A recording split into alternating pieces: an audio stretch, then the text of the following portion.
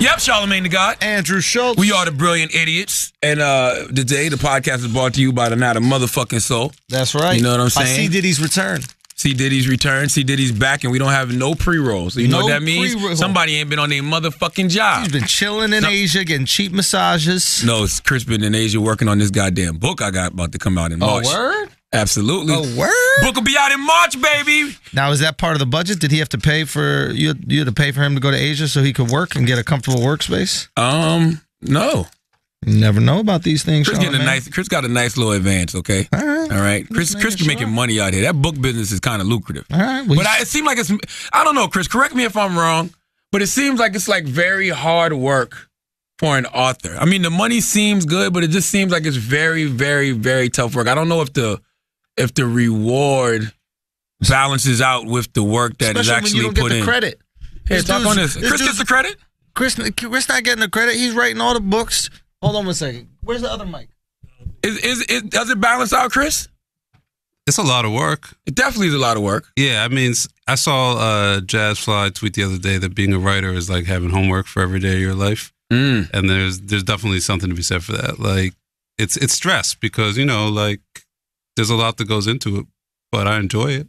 Listen, I have credit, Chris. Do you get the credit? He gets credit. How so? He gets a little ass name. No, he writes all it Russell says, Simmons books. And it always says everybody Chris knows Monroe. Russell. Nobody knows Chris. I don't need credit though. I mean, look, I'm at the point where everyone in the industry who needs to know who I am knows who I am. So whether it's my name in big letters, tiny letters, not at all. Like, it don't matter. Like, okay. So the people that need to know. It's like any industry. You got to establish a track record. Once you establish that you can do it and successfully, then you're in the loop. Yeah, I mean, I have a newfound respect for authors because I write, but it's the difference between writing and writing a fucking book. Chris, where you going? Because I know the stuff that I send. Pull the chair up, man. I know the stuff. Chris just left the conversation like this is like he's finished over here. I know the stuff that I send Chris is he sends it back to me, but he sends it back to me like times 10. Like, it's formatted like a fucking book. Okay, let me ask you this. Can you apply that same thing to the advertisements that you write for our show so I don't sound like a fucking retard every week when I'm trying to rifle through these fucking advertisements, fucking up words? I'm going to read your grammar perfectly. No, I didn't do this one. Who did this one? Ty. All right. I don't know who that is. I don't know who Ty is. Yeah, we got a tie? Sound like we paying him. Yeah, what the fuck going on here, son? You can't bring back a whole country. Ty? What happened? You went to Asia? You just hiring motherfuckers now? I thought that was food. Thai food? You got what the fuck? All right, so you guys got the book coming out. The book will be out in March. How big is the font for Chris's name going to be? Yeah, let's negotiate the font right now, because right now Chris probably sitting with an 8. I think Chris deserves at least a 14 Courier. I wasn't even thinking about using his name. I think about using C. Diddy and for listening. You know why? Because Charlamagne could also be C. Diddy. You getting double credit. Listen, first of all, my name is long, and the title of the book is long. So I don't know. Chris might have to settle with a picture on the inside or something. Chris, you got no font, Chris. Where your font at? Chris, the title's long, Chris. Where we gonna put your name? I'm good. He's boiling inside right now. Truthfully, you're not supposed to say this, but it don't matter to me. But I'm not like everybody else, though. Because I'm like, people know I'm writing the book with Chris. Like, yeah. You know what I'm saying? Like, but you give credit. You give too much credit. Nah, there's no such thing. There have been people who don't want to give me credit. Like, there have been people who have had... Russ? No, Russell was cool as shit. Like, he didn't give a fuck. Like, yeah. I mean, it's been interesting to me watching this whole thing with, I don't know if you guys have been reading the articles about Trump's ghostwriter who wrote the article. Oh, yeah, I have. He's starting to sell them out now. Yeah, I obviously don't know what happened in that situation, but like everything that he said about that rings true to me. He just basically said that, like, Art of the Deal, which is the book that Trump released in, I guess it was like 88 or 89, is really like what made his reputation, like, which took him from just being like another developer in New York and turned him into like, a national superstar. A mogul. Super mogul. Right. And the guy was like, yo, this dude didn't write a fucking word of the book. Like, who gives a shit? Well, but Trump claims he did. That's the whole point. Trump's okay. But what was it? The words in the book that made him a mogul, or was it the the business acumen. Well, what this guy said is... It's like you made his writing 10 times better. That's what he just said. Well, no, the difference is this first. You need his stories to make it 10 times better. There's two differences. Charlemagne can write, first of all. Like, Charlemagne actually writes stuff. Most people who do these books don't write a thing. Like, I've worked with... Trump did the intro for Russell's first book, and they were like, you need to work with him to get this intro together. And, you know, we need to get you on the phone with Trump and you're going to interview him and find out what he wants to say in the intro and all this shit. So I like really, you know, it's Donald Trump. Like I really prepared and I had all these questions and they put me on the phone. And Wait, like you did this me with personally. Damn, Chris. And they put me on the phone with him and like, you know, I started asking the questions and after like 20 seconds, he was like, listen, this is what's going to happen.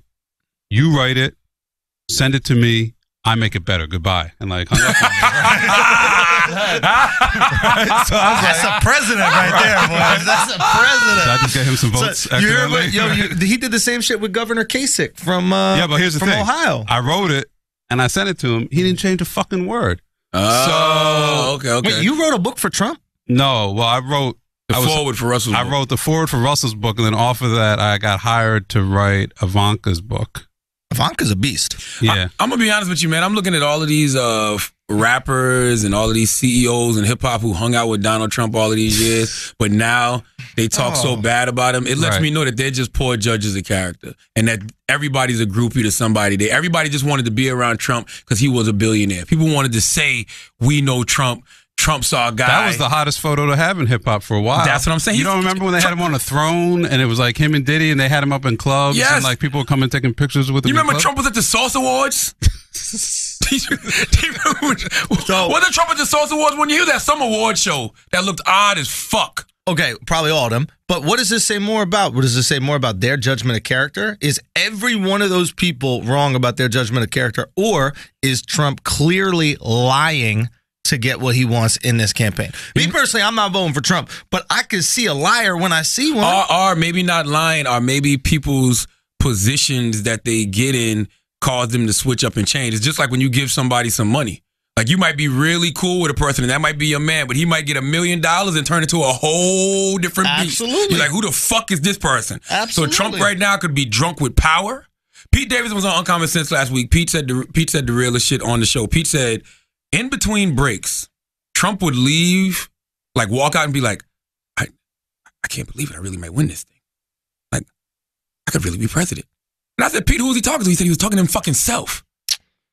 Hey, man, I don't know, because I've never been in this position. But I know if that I had a possibility, I could be the leader of the free world. Yeah. That shit gonna change you in some way, shape, or form, bro. Dude, absolutely.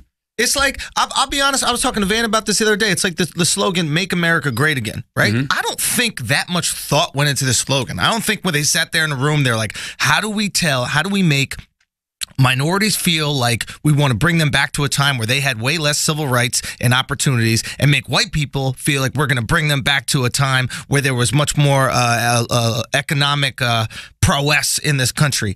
And they're like, oh, make America great. I don't think at all. He was like, listen, what do? I make shit great. Okay, make America great. Put it out there. All of a sudden, white people were like, yeah, that sounds good. And minorities were like, whoa.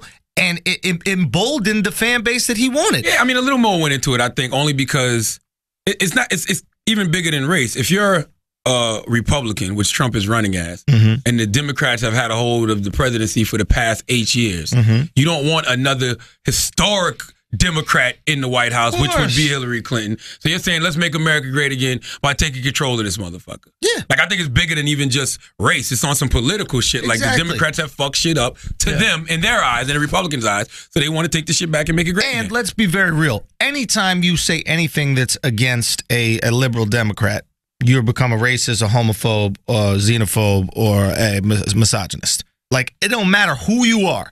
The second you say, I don't really, or run against a Democrat, or you do anything anti the liberal party, you're immediately a racist, homo. Nobody ever called Donald Trump a racist in 30 years before he ran against the Democrats. Trump helped a lot of that himself. I absolutely believe he is running a hateful platform, and I would never vote for this motherfucker to be president because, one, I'm just not desperate, and he runs a plan. He's out there for desperate people.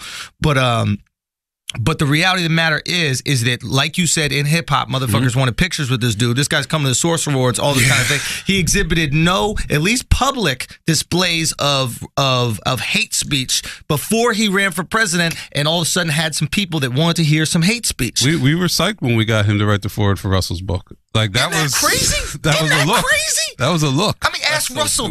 Ask Russell. We should even ask Russell. Yo, the guy that you knew He before this, disavowed him. He did a whole thing. But before that, the guy that you knew, was this man racist? See, the thing with Trump, in my limited experience with him, is like you got this big piece of fuzz on the mic that's just bothering you. Yeah, I like, please take that. That's like even though the mic is made out of fuzz. I mean, Jesus Christ, fuzz on top of fuzz. It's too much fuzz. I don't know. I mean, I don't think people thought he was racist because for Trump, it's always just been about success. Like he wants to be around success, and if you were black, he didn't give a look. I mean, you know, like I had long talks with Ivanka where she's like, you know, my favorite artist is Bill Withers because I really respected how, you know, he changed career because Bill Withers like worked in a like airline. You know, he worked for an airline, you know, as a mechanic until he's like 30. Like he didn't start his career until his mid 30s. Did you write Ivanka's book? Yeah, and then something happened. What the fuck would her book be about? That's why something happened halfway through. Listen, by the way, that was the one thing I hated about the Republican National Convention. I don't give a fuck about Donald Trump getting endorsements from his kids. You're supposed to get endorsements from your fucking kids. I don't give a shit about you being a good father. You see what they did? That was there for. I don't care. You're not convinced, but people like they try to humanize him. It's you humanizing effect. It's like this shit a popularity contest. It's not merit. Clearly, Donald Trump's not being elected off of merit because he hasn't said a single fucking thing he's gonna do to help the economy, to help foreign policy. He has no We're gonna plan. build a bigger army. Everything's big. We got It's the biggest big. army. It's big. We got a big plan. We're gonna rebuild the army. Big plan. We got a bigger army than the next 26 countries combined. Listen, you don't get bigger than our army. Donald Trump has been winging it, and he's still winging it, but eventually the winging got to stop, goddammit. Hopefully. Okay? Who's going to stop it? We got to stop it. We got to stop him. Listen, He's not going to stop it. We got to stop it. I love the Democratic National Convention. I think the Democratic National Convention is just... What do you think of Clinton's speech last night? I loved it. We're going to get into that. Let's stay on it. But that listen, we got to start on Monday. Cory Booker's speech was phenomenal. He sweats a lot. But that's good. It's two things. It's two things. When you see a black man up there sweating, that mean he preaching. Let me tell you something. That's why every pastor has that little rag and they wipe their forehead. Okay, Cory was up there preaching. Bro, that's why when that sweat started to come, I was like, either he got to take a shit or them words that is coming out his mouth are coming from God. It might be coming from God because, dude, you don't even need to tell countries that you're gonna blow them up. All you need to do is show that little red button with the nuclear codes, and then beads of sweat all over that shit. There you go. Cory thinking about it. Cory can run for president 2020, 2024. Yeah. Easily. That speech that he did Monday night reminded me very much of Barack Obama 2004 DNC convention. To people who didn't know Cory, like, who is that? And if you know him, you're like, you know what? Cory could be fucking president one day. You know what it reminded me of? The end of the speech was I have a dream. Let us declare, and I have a dream. Okay. First of all, I didn't think the speech was. I didn't think the speech was that great. I'll be honest with you. I didn't think it was that great, but it had the exact same rhythm as I have a dream. Let us declare. Because Martin was hove. Let us declare. Because Martin was hove. Let us declare. Listen, even white people try to have that freaking cadence that Martin Luther King Jr. had, baby. Martin Luther King had bars, baby. He had that rhythm. So everybody tries to have that rhythm. But Cory's speech was great. Michelle Obama was phenomenal. Right. Listen, this is how I gauge things in 2016. Michelle's phenomenal. When you watch things and you're like, damn, that was great. When things immediately become a meme, immediately people had Michelle Obama's face with when people go low, you go high, or whatever this shit was. I was like, wow. Yeah. And she got a fat ass, by the way. Michelle walked on the camera cut right below that, but you saw the curvature? How you got curvature? Did you see when she walked out from the side? No, was it popping? I was on a plane, because I was stuck on a fucking plane because I was coming from LA and it was bad weather in New York, so they had to reroute to Philly to get gas. We ended up just being stuck in Philly. So I was on a plane, so I'm watching this whole shit. She walked out from the side, and I'm sitting there like, God damn. Michelle dragging a wagon. Michelle got a fat ass, bro. I'm like, I know this the first lady and all, but Barack, I know. Salute to you. She got it. And then she gave a phenomenal speech. Yeah. And then I thought Elizabeth Warren was great. I thought Bernie Sanders was great. Elizabeth Warren, I'm not gonna lie, is a little goofy. Like Trump calling her goofy is quite accurate. Yeah, but like she's 70 years old. It's still a little 60-something. No. Come on, man. If y'all tell me Elizabeth Warren in her 40s, I'm gonna be like, white people gotta stop. White people gotta stop tanning. She's what 116th Indian, all right? Someone said this. I forget who said it, but I want to give him credit. But some comment was like, Elizabeth Warren's hair looks like what Donald Trump thinks his hair looks like. I gotta see how old Elizabeth Warren is. I'm gonna say she's 56. 53. I'm gonna say she's 56. She's 53. Her skin looks good. She's 67. I'm like, get the fuck out. Serious? Yes, man. I'm like, there's no way. Shit. Yes, she is. You're born June 22nd, 1949, man. I'm like, come on.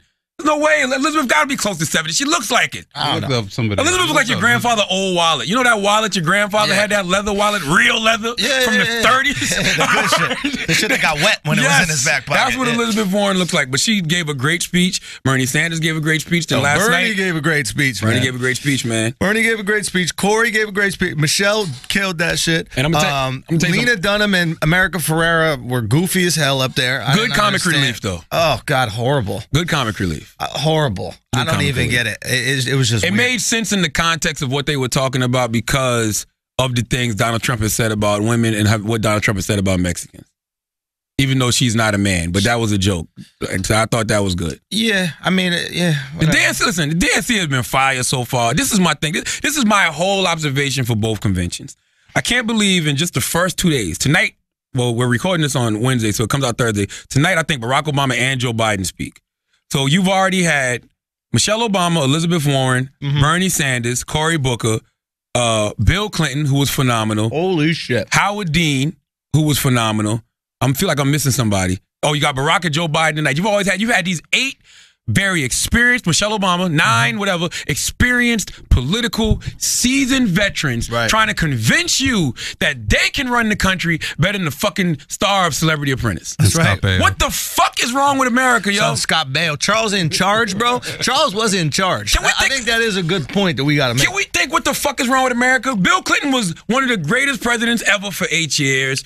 Freaking Michelle Obama's been first lady for 8 years. Barack is the standing president. He's speaking tonight. Joe Biden's vice president for 8 years. And we're listening to fucking Scott Baio and Donald Trump like it's a contest? It's literally like Kim Kardashian telling you, I can play basketball better than LeBron James. Sure. Like it's literally like that. Sure. And we're even feeding into this shit. Yeah, but if your life sucked for the last 8 years, you don't want to hear from those motherfuckers. Donald Trump, you blame those motherfuckers. Trump ain't gonna make it no better, is here Donald Trump is gonna be awful as a president. Fucking brutal. I would never vote for Trump, but you don't underestimate what desperation will make you do. Desperation will make you believe some crazy shit. That is a fact. Dr. Umar Johnson, I know that might be your boy, but that dude I am skeptical of. I really think that he might be a black Donald Trump. Nah. I really do believe this shit, and I'm doing a little more research, but I think he might be a snake oil salesman. I don't even know if he's a real doctor. I'm going to keep that. I'm going to go that far. Umar is he's a very knowledgeable brother, but just like anybody else, there's certain things he says that you question. Nobody has all the facts. I don't care who Everything they he are. says, I question practically. But that's because you don't know. But his constitutional knowledge is phenomenal. Good. He's memorized a document. That's great. Congrats. Neither have you. Well, I got Google, so congrats. That don't matter. I don't need to memorize because I could just Google 13th Amendment and look that shit up. It don't matter. I'd rather have it off the top of the brain. I admire people like that because that lets me know that they have done way more research than me and way more studying than me. It's something to be said about education versus experience. I like a combination of both, but I feel like I'm the type of individual who I have life experiences, but I'm not necessarily as educated as, say, a Killer Mike, a Dr. Umar Johnson, Dr. Boyce Watkins, any of those guys, because they actually do research. I don't care if you memorize the whole Bible if you sin. Just because you memorize some shit don't mean you can't be a fucked up person. You're still educated. So what? So you memorize the fuck Bone Thugs and Harmony song? That means you're the best rapper? It don't matter. That's a terrible analogy because nobody's perfect. I keep telling you this over and over. Stop making excuses for fucking bullshit. The logic you use. You put bullshit out there. You know this applies to you too, right? This guy puts bullshit out there, and you fucking know it. And I honestly I'm literally watching YouTube videos of this guy because you put something on Instagram that was so fucking horse shit that this guy said. I couldn't believe it, and I immediately texted you. I go, dude, what is up with this guy? And what did I text you back? I don't know. I text you exactly. That's your problem, and I keep telling you this. You probably defended it with some bullshit. I didn't defend it. I said I don't believe the deportation thing. We actually, you know what I did after he said that? What's that? I researched it. Because that's what you should do when you don't believe that's something. Right. That's right. Wind it back. What did he say that you had issue with? Okay, there are two things that he said. Yeah, make sure you put it up. I mean, this was like, it literally went. By the way, Dr. Umar will eat you alive. What did I say? Did I say I want him to come on here? I absolutely want him to come on here. You're like one of those white people who like abuse. I would love it. I would love it. I would love it. Bring it on, baby. I asked you to bring him on here. This is Dr. Umar. Listen. You can get a car loan, but you can't get a business loan. He's talking to black people. The education is going to cost me $100,000. The car is going to be about $70,000.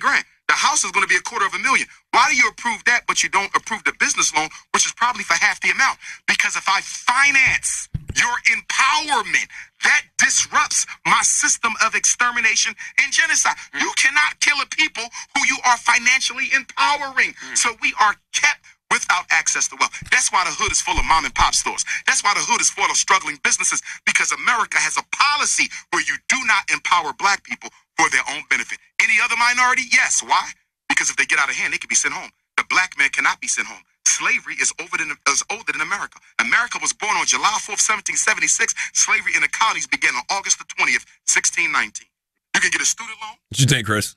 I disagree. I disagree with it a lot. Actually, I actually have a little bit of experience. Can I just respond to one thing, and then because I want to show you. Okay, first of all, it just. I really get upset at these types of people because they just take advantage of people that aren't intelligent, and they speak well, and they take advantage of fear. They take advantage of anger, right? There are black people that go through racism every single fucking day, and they feel angry about it, as they should, right? And they feel just wronged by society, and they need a rationale for those feelings. And this guy comes in, and he goes, "Oh, I got you. I'm going to make money off of your anger. I'm going to make money off of your fear. And I'm going to give you the perfect solution. I'm going to give you a nice big bad guy for you to believe in. That's the cause of all your problems. And I'm going to tell you some real sexy shit. And I'm going to bring out the DSM-4 psychology Bible and tell you why it justifies all my bullshit, bigoted ass opinions." So when it comes to this, when it comes to this loan shit right here, when it comes to this loan shit you're talking about here, how is it that you could get a loan for a house, but you can't get a loan for a small business? Well, guess what doesn't go down in value as much as a small business? A house. If you have a house and you can't pay the bills, the bank can then take that house and sell it to somebody else. Can they take Nobody Beats the Wiz and sell Nobody Beats the Wiz when that's out of business? Can they take the property? But you don't own the property when you have a small business. You own the business. You technically don't own your house either. Yes, you absolutely do own your house. You own your house, and if you don't pay the bills, the bank owns it. But what does the bank do with Nobody Beats the Wiz when they don't own the actual brick and mortar that they're on? Property. They don't own the property. You understand the difference between a business and property? Because if not, we can't have this discussion. No, I don't, clearly. Okay, so business, right, is Charlamagne the God Enterprises. Oh, yeah, I know that. But are you sure? But if you own a business, like as far as like leasing a building, renting a building, which that's what most people get the loans for, to get the building. Most of the time, you need startup money. That's not true. I grew up in a small business, and that's not true. That's most of the time when I'm trying to start up a business. Startup money is more than the $2,000 a month that you have to spend in rent. What do you think, Chris?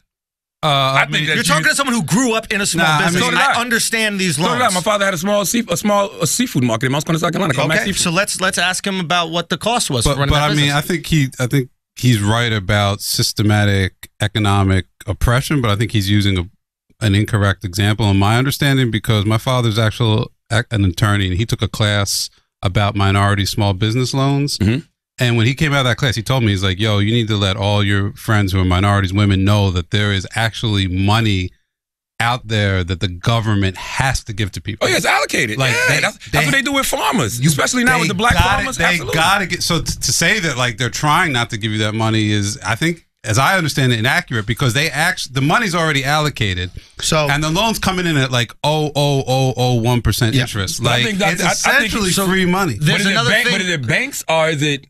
Because usually it's small business. Like literally in the cab this morning, I took a cab this morning, and the guy who's African American, who's in charge of small business loans in New York City, they have like those things running in the cab. They have offices. You can go. I knew a guy who worked in the office. You can go, and I can only talk about New York City, but like there is a small business minority loan office in New York City where you can go and you can apply. And essentially, if you meet the criteria, Chris, Oh yeah, my grants. wife's a grant writer. I know. So your wife's a grant. So free money that is specific. Grants are hard to get to, doesn't though. matter. They exist. They exist. So they're free money that you can get specifically if you're black or other people of color can also get them, but there are more for black people specifically. So this is free money. This is small business grants, which you don't have to pay back. This is you sound free. like Dr. Umar. No, I mean you can't just walk. You can say that. You can say that. But that's the logic. But the difference is Why I do can you- but this is Google the- these but why grants. do you want people to believe you, but not Dr. I can Umar? Google these grants. You can't Google the information to back up what Dr. Umar says. I did Google information. I told Bullshit, you did not. You already told me when I got on the phone with you, I don't disagree. You said I disagree with that one thing about sending back the other minorities. Yes, and I said when it came to the small business loans, yes, you can get grants, but I don't know about from the banks. You can when you get small business loans, these aren't banks that are giving you small business loans. That is true. They have, That is true. They have That's true. companies. Look, you know how I know that? But Because I have businesses. But he's insinuating the money's not out there, and I really think the money, like Wax, should absolutely be able and to get. we have. Yeah. Like Barack the money's out Obama there. Yeah. allocated $1.2 billion Oh, to Barack black Obama, farmers. that guy who hasn't done anything for black people, according to Dr. Umar Johnson? That Barack Obama? Hey. Oh, what about that $1.2 billion? Oh, I guess he just forgot about black that. Or farmers. maybe it doesn't fit his fucking agenda, which is give you a justification, give you that heroin you need because you feel shitty. I'm going to give you a justification for your shitty feelings and profit off your maybe ass. he just didn't know. It's his job to know. Not really. That's don't know. his fucking job. We don't know everything. So why don't you come in here with more facts then? Because I ain't Dr. You know what I Andrew tell Schultz. Schultz every day? Read. Because this motherfucker will get up here and do exactly what Now Dr. you're just Umar trying is to doing. now you're just trying to discredit No, me and say no, no. This is what you I'm do. not- You try to no. discredit me. No, it's a very clever It's not what I'm trying to do. strategic. I'm trying to it's a credit you. strategic move. No, it's not what no. You're trying to discredit me from talking about this person that you and I have already had a conversation about. He said specifically in this thing, what's the difference between giving people of other minorities in America loans and giving black people loans? Is America doesn't want to profit the black man's rise in economic power. Not profit. They won't want to support it. They will do it for people, other minorities, because they could send those other minorities back to their country. How? Listen. How could you do that? I don't agree with that You can't either, send a Chinese kid that was born here back to China. I don't agree with that. But you know the reason It's not even about agree or not. It's wrong. I think it's wrong. But you know the reason I didn't dispute that is because I didn't know. Simple as that. How could you not know? This is Mr. Constitution. It doesn't matter. He doesn't know the fact that if you're born here, you can't get sent back to China. Hey, China's going to look at him and go, we don't want that American. It's two things I want to make a point about. The difference between me and you is I'm not talk about this issue because now we're talking about us. Let's talk about this issue. The difference between me and you is I'm not afraid to say I don't know. And if I don't know, you know what I do? I shut the fuck up and listen. Sure. And then I go research so the next time I'm more prepared. That's number one. Number two, the reason I tell you it's okay to say, yo, you don't agree with Dr. Umar. But to say things like he gets up and he just runs his mouth and he wants people to believe in him, that's what we all do. Yeah, I didn't say any of those things. That's what you just said. No, I didn't. I said he preys off people's anger.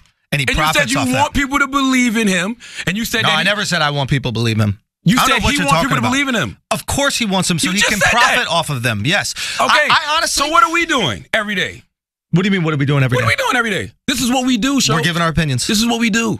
Same exact thing. Actually, we do other things. But this is what we do. This is not primary income. This is not primary income for us. The same thing Dr. Umar does. People listen to this podcast. People listen to the radio. People hear your stand-up. They watch us on social media, and they think the same exact thing. I'm never going to discredit anyone for having free speech, for saying what they feel. Ever. Oh, actually, I disagree completely because what we do every week on this is talk about people who have free speech and are using it to possibly manipulate people to do the wrong way. The exact what's your favorite thing to say, Schultz? The exact same thing that we what's your do to favorite thing Donald to say? Trump. When we're doing it to Donald Trump and we say Donald Trump is using his free speech to fucking hurt people and promote hate, all of a sudden I'm a good guy for saying that, right? Everybody supports that. We absolutely say Donald has are. the right to say when we it. shit on people who say all lives matter on this very podcast, all of a sudden we're good for saying that. We're pointing out the inequalities in the world. But when we shit on Dr. Umar Johnson, it's whoa. We do this every week. We go out here and express our ideas. Why don't you just let people express their ideas? This is why I keep telling you, your opinion will never hold no weight until you are more committed to your own opinion. What am I not committed to? You get on this podcast and say verbatim, even if I don't agree with you, I will fight for your right to say it. You say that. That's you. Verbatim. Who said, when did I say he can't say it? Oh my God, man. You have to understand the difference between disagreeing which is something I believe That's what I vehemently in. just told you. I said you should be able to disagree with somebody, but don't discredit them. Of course you discredit the people you disagree with. Absolutely. If you believe somebody is promoting something that will hurt people. You discredit their point. You discredit a point or two, but don't discredit their whole narrative because you don't know. What if you don't believe in their whole narrative? I've discredited Trump's whole narrative. You have no problem with that, but you're defending Umar. Let me ask you a question. Did you watch the whole hour Dr. Umar interview? I didn't watch the whole hour, but I watched many. So how are you coming to this whole conclusion based off a 50-second clip? No, I didn't watch only a 50-second clip. That's your assumption. I watched several videos on YouTube about him. What else did you watch? I watched a video with him confronting a gay, lesbian activist. He hates gay people. I don't agree with him on that either. Well, I'm glad you're supporting him and putting him on your Instagram. I support anybody. I'll interview Donald Trump. That's what I keep trying to tell you. There's a difference between interviewing somebody and promoting their rhetoric, and you promote this guy's rhetoric. I was promoting a Breakfast Club interview because right after that, I put the A$AP Rocky interview out. Literally seconds later, I was promoting all the new interviews we had up on our website. You have I don't want to say bragged, but you have said. When we had the interview with Joe last week, he was like, I'm the guy that's putting Dr. Umar Johnson on the Breakfast Club. Nobody's giving him a platform. I'm giving him a platform. And so you Mr. Farrakhan and Dick Gregory. Proudly giving this guy, this homophobic dude, a platform. You want to put it in context, or you just want to try to prove your point? That's what you said. The reason I told Joe that, because Joe's rhetoric was Charlemagne is a puppet. If Charlemagne was a puppet, why would I take people like that, politically incorrect people, and put them on the radio? People who say things like the white man is the devil, or they don't agree with being gay or anything. Why would I put them on the air if I was a puppet? Same way I would take a gay man and let him get on there. I could put D-Ray on it. This is the thing about people in general. Anybody with a real opinion or anybody who says things that people don't agree with, people are going to disagree. I could take a nice, sweet gay man like D-Ray. Put him on the radio. D-Ray can talk about Black Lives Matter and why we should be protesting, and somebody will be like, why you got that gay dude on the radio? Sure. He pushing the gay agenda. And he ain't really the leader of the Black Lives Matter movement. Everybody's going to have something to say about somebody. So here's the I would love to interview a real white supremacist. I would love. You're talking about your interest in interviewing somebody. I'm talking about supporting rhetoric, and these are two different things. Shows. For me, so you telling me when Donahue would have the Farrakhan, Phil Donahue would go from having Farrakhan on to the Grand Wizard of the Ku Klux Klan. Is he supporting their rhetoric? No. We're talking about two very different things. How? We're talking about two very different things. Do you not support some of what Dr. Umar Johnson says? Absolutely. Okay, so let's not get away from that. It's not like I'm just interviewing this interesting guy. Don't fall behind I'm the radio guy thing where I interview interesting people. You support some of the shit this guy says. So what? Some. Exactly. Keyword, and so what? Exactly. So you know you can do that in life, right? You know in life you can be objective. Charlemagne. You know in life you can totally disagree with one person's point, but then agree with another point, right? But you know what I like to do? This is the difference between you and I. One of the things that I like to do is when I support someone, they have to have sound logic. You go and support someone. He does have sound logic in certain situations. Show me the sound logic in that clip that you promoted on Instagram. Once again. Show me the sound logic. One 50-second clip. I specifically said. So why don't you choose another 50-second in certain situations? Why don't you choose another 50-second clip to promote that you agreed with? That's the clip that the Breakfast Club fucking cut out and sent and blasted out. So I reposted on my motherfucking Instagram page to promote the interview. That's the difference between me and you. If you want more, you go watch the interview. And let me ask you this question. I wouldn't do that. Time out. Let me ask you this question. Because I would worry that it would affect people's mentality, and I would worry that it could possibly change the way they think, and I would take responsibility of myself as an influencer, and I wouldn't want to promote those values and put those values out there so that there's some young kid that's walking around the hood and thinking there was no values. There weren't values. No, that was you know what that was? You and I disagree on that. You know what that was? That was a 1-minute clip with this guy speaking about something that made you go crazy. So you know what most smart people would do that aren't Andrew? They'll look at that clip and be like, what the fuck? Let me go to this interview and see what the fuck he's talking about. Because you know why? At the end of the day, I'm still promoting my motherfucking radio show. And you should. That's why that clip was the greatest clip to put out. Because that clip made you get on this motherfucking podcast and have a platform, which I'm sure it made other people do. And it makes people go back to the interview and watch the interview and get it in full. I had good conversation about it. I spoke to Van about it for a while. Van shares my sentiments on Dr. Umar Johnson. No, he doesn't. Not fully. I've talked to him about it. What was that last thing you said? Not fully. Not fully. But that's what every show. How many times do I have to tell you? Interesting. All of a sudden, we see some leaks in the boat. How? Some water's entering the boat, guys. I could have sworn from the jump. I said I don't agree with everything Dr. Umar says.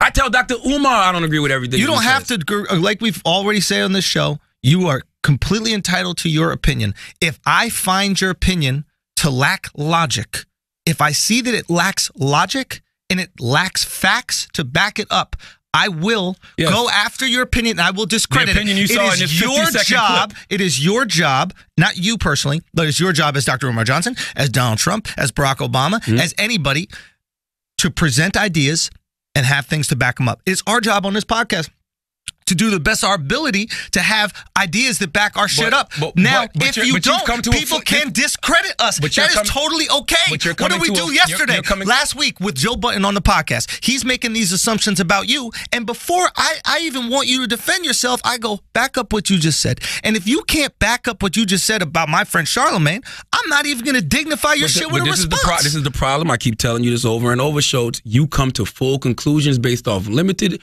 information and research on what you're coming to conclusions on. You watched a 50-second clip and probably, knowing you with your ADD, probably a minute of each Dr. Umar video and fucking like, this guy's a quack. He's a fucking quack. You have not taken enough of his information. That's how bad he is. In 1 minute, I can see that this guy's full of shit. You see what I'm saying? But I honestly, and this is where I'm going to take the leap. But I honestly, in my heart, I really, first of all, I'm not the only one that thinks this. If you just type in Dr. Umar Johnson, like the third and fourth thing are all exposed. So clearly, I'm not. Type Dr. Umar Johnson into YouTube. Why? You know why? Why's that? Because he fucked a prostitute. So what? I don't care. Exactly. I saw that. But talk about, you don't care. I don't care that you do that. But when you're a guy like him. And it wasn't a prostitute, it was a stripper. Yeah. But when you're a guy like him, who gets out there and you put your chest out and you're so positive, you try to be uplifting, empowering, righteous, as soon as you do a little dirt, they on your ass. But that's not dirt to me. The first time, to you. Yeah, because I care about logic and facts. I don't care about some stripper pussy. Exactly. But the first time he came to the Breakfast Club, I brought up the stripper shit. He was like, I'm a man. I got some pussy. I fucked with a crazy chick. I fucked her and whatever happened. I don't know. He didn't call her back, whatever it was. But that's the kind of logic. He was thirsty for it. It don't matter, but that's the kind of logic they will use to tear somebody totally down. They did it with Dr. Martin Luther King Jr. Listen, I don't care if you have sex with women. And neither did Coretta. And you know what? Coretta was a G for that. That's the difference between the difference between Martin and Malcolm. I love Malcolm to death. Yeah. And I'm just thinking of this top of the mind because I was just watching X the other day. Yeah. But soon as freaking Betty Shabazz found out Elijah Muhammad had some other chicks out there and was getting some other chicks pregnant, that ruined the nation. If I was Malcolm, I would approach that totally different. Yeah. That's when the student would have became the teacher, and I'd have been like, Elijah, you wrong. Mm-hmm. You know all these people believe in you. Mm-hmm. They believe in us. You got to take care of these kids. Let's keep it going. Like how Coretta did when the FBI and CIA came to Coretta. Coretta said, file sealed. This movement ain't bigger than my marriage. Boom. I mean, what she said, this movement is bigger than my marriage. Yep. Sometimes you got to move like that. That's how I would think with a Dr. Umar with some scripper shit. But I feel like what Dr. Umar is actually trying to do is great. This guy's trying to empower people. Mm-hmm. He's trying to uplift and oppress people. Mm-hmm. This guy's been trying to build the school for the longest, which with that rhetoric, I totally believe in. He's been telling these celebrities. You want to build a school where they say that homosexuality is wrong, where black men shouldn't be able to have sex with women that aren't black? Who said that's what he's going to be teaching in the school show? Oh, so he's going to not teach the shit he teaches regularly? What is wrong with you? What is wrong with you? Did he just built a charter school in Harlem? And the X-Men school, they treats the X-Men shit. Did he just built a charter school in Harlem? Is he going to be serving the kids a rocket lunch? No, because they're not 21. What kind of dumbass logic is that? No, what kind of dumbass logic are you saying? This guy wants a school What, that the person would continue his teachings in his school that is for teaching? That is a crazy step. That is a leap of faith. You think Dr. Umar is going to be the only teacher in the school? I think Dr. Umar is going to decide what is taught in the school. And I think Dr. Umar, since he is allegedly an academic and has taught for, as he says, over 20 years, I think he would continue his teachings, which have given him success, that are partially based on homophobia, or he doesn't consider homophobia because he's not afraid of gays, but bigoted views towards homosexuals. He thinks that they're mentally ill. Because it was written in DSM-3 20 fucking years ago. And he also doesn't believe that black men should be able to date women of other color for the stupidest reason I've ever heard. I don't agree with that either. This is his logic for why they shouldn't do it. And people actually listen to this shit. It just shows me that people are fucking hurt. His logic is women live longer than men. So if a black man dates a, let's say, Asian woman, right? And they have children. When the black man dies, because women live longer, that wealth is transferred to the Asian woman, and therefore that wealth is going to stay in the Asian community and not the black community, as if it's impossible to use your wealth to help your people while you're alive. As if that concept is completely out of the fucking blue. Furthermore, what about your children? I understand what he's trying to say. Which is what? He's basically saying that he wants black people to stay with black people, so if black people do have money, it guarantees that it could stay in the black community, which isn't necessarily true. But that's what he's trying to say. He's basically saying if I'm a black man and I'm married to an Asian woman, if we don't have kids or whatever, and I die, then the Asian wife gets the money. The Asian wife is going to go back to her heritage and her culture. Yeah, because she hates black people so much that she married one. Yeah, I mean, the whole thing is you're marrying a black guy. Yeah, like, but that's all he's saying. But here's the problem. It's like... That doesn't make sense. But I will say no fucking sense. Nothing you know what else don't make sense? You know what else don't make sense? I'm a white man. I don't want my white daughter marrying a nigger because niggers are just niggers. Because niggers are black. I don't like niggers. Yeah. It's the same type of logic. It's all stupid. Hey, wait a minute. So you agree that his logic is stupid? I just said that. What conversation are we having? Why are you disagreeing right now to agree? You're not listening. No, we all listening right now. We all listening right now because you said I get what he says. I'm gonna say this one more time. Matter of fact, I should write it down. Please write it down. Text me it. So let me really sit there. Next time you agree with me, just go. You right. Hush for a second. And then I get it. What don't you understand about? Some things I agree with from a person, and some things I don't. What don't you understand about the things that I don't agree with? Choke don't even listen. He didn't even let that register. Even though I've said that about 7-8 times. Some things I agree with, some things I don't. I just heard it. From people. Very good. We've said it 5 times on this podcast. Aren't you? I would hope that you're that type of objective person. Of course I am. And I am that kind of objective person. There's people whose rhetoric I don't want to accept because it hurts me to accept, but has logic and has facts that back it. And because I care so much about consistency, I go, you know what? This has a point. Okay? That's Dr. Umar Johnson I like Dr. Umar. is the opposite of that. No, Dr. Umar Johnson says the things that you want to hear because you've dealt through fucked up racism. So you want an excuse for this shit. So you hear it. And you go, I want to believe this. I want to believe this so bad, I'm not even going to fact check it. I'm not even going to look to see. Well, that's the difference between me and everybody else. And this is what I encourage anybody to do. I don't care how much you believe in somebody. Mm-hmm. You should always fact check, period. I don't give a fuck if it's me. I don't give a fuck if it's Andrew Schultz. I don't give a fuck if it's Dr. Umar. I don't care who it is. Well, I fact check. That's why I disagree with Umar. No, you don't. You don't even read. That's why I do. That's why I agree with you. I tell Schultz every day. Schultz, I read all the time. That's all I fucking do. And I'll be like, Schultz didn't read this. I'm like, I know for a fact he didn't see it. I know he did. And then I'll be like, Schultz, did you see it? Well, no, not the whole thing, but I'm just saying. Like, you got to What you mean? What you mean? That. When I do that? Everything. Dr. Umar, you just admitted. Dr. Umar. No, I didn't admit anything. I'm going to do a mid-roll. Show me facts. This episode of Brilliant Idiots is brought to you by Squarespace. A good website isn't hard to come by when you build it with Squarespace. Squarespace provides simple, intuitive tools that allow you to build the website of your dreams with ease. Build it beautiful using Squarespace's award-winning templates, customizable settings, and more, all without a single plugin. Salute to A-Lucas Brady on Twitter, who said Squarespace has the best layouts. If it wasn't for Brilliant Idiots, I would have never known. Now I'm going to bet that this young man had no idea how to build a website, but Squarespace is just that easy. And for all those of you with merchandise or products to shill, Squarespace Commerce provides all the tools you'll need to track inventory, process orders, and understand every aspect of your business. Start your free trial today at squarespace.com and enter the offer code IDIOT to get 10% off your first purchase. Squarespace, set your website apart. All right, hold on 1 second. We got one more sponsor we got to talk about, and then we can get back to it. We're going to take a break and say thank you to this week's sponsor, Touch of Modern, for sponsoring this week's episode of Brilliant Idiots. Touch of Modern connects you with timeless and unique products for the best prices available, guaranteed. With loads of new sales literally launching every day, touchofmodern.com is the one website to discover and improve your lifestyle in a single click.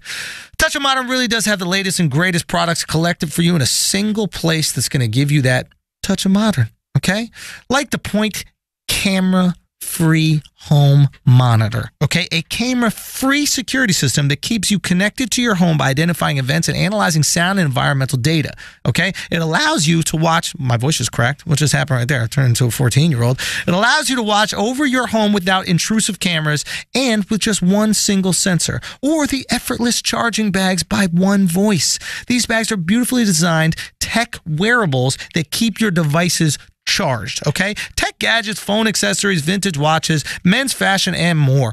All of these products and more are available right now at touchofmodern.com. Now, our listeners can get immediate access to these deals when they sign up at touchofmodern.com. That's touchofmodern.com. Do it today because tomorrow it will be different. That's how life rolls in a fast lane. I'm going to tell you why this is a good discussion. This is a good discussion because we're in a political season. And you know how they're saying Hillary Clinton and Donald Trump is the lesser of two evils. Basically what they're saying. And I feel like when you're dealing with people, you listen to people's conversations, you know, whether it's you see them in an interview, whether you hear them give a speech. I think you listen to people a few times and you come to an agreement with yourself on whether or not you can or cannot support this person and whatever their agenda is. In the case of somebody like Dr. Umar has been trying to get people to contribute money to a school for the longest.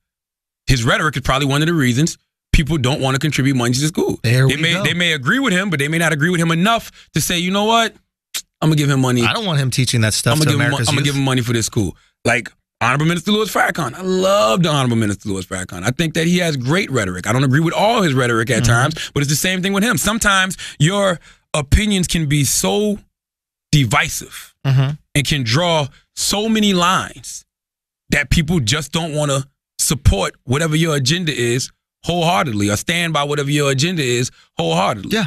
Some people, when I look at Dr. Umar, I support Dr. Umar because I know what he's trying to do overall. Which is? Empower black people. Okay. That's it. Empower black people. What about gay black people? He clearly don't like gays.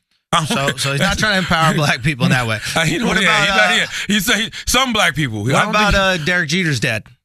What's Derek Jeter's What dad? about Jesse Williams' dad?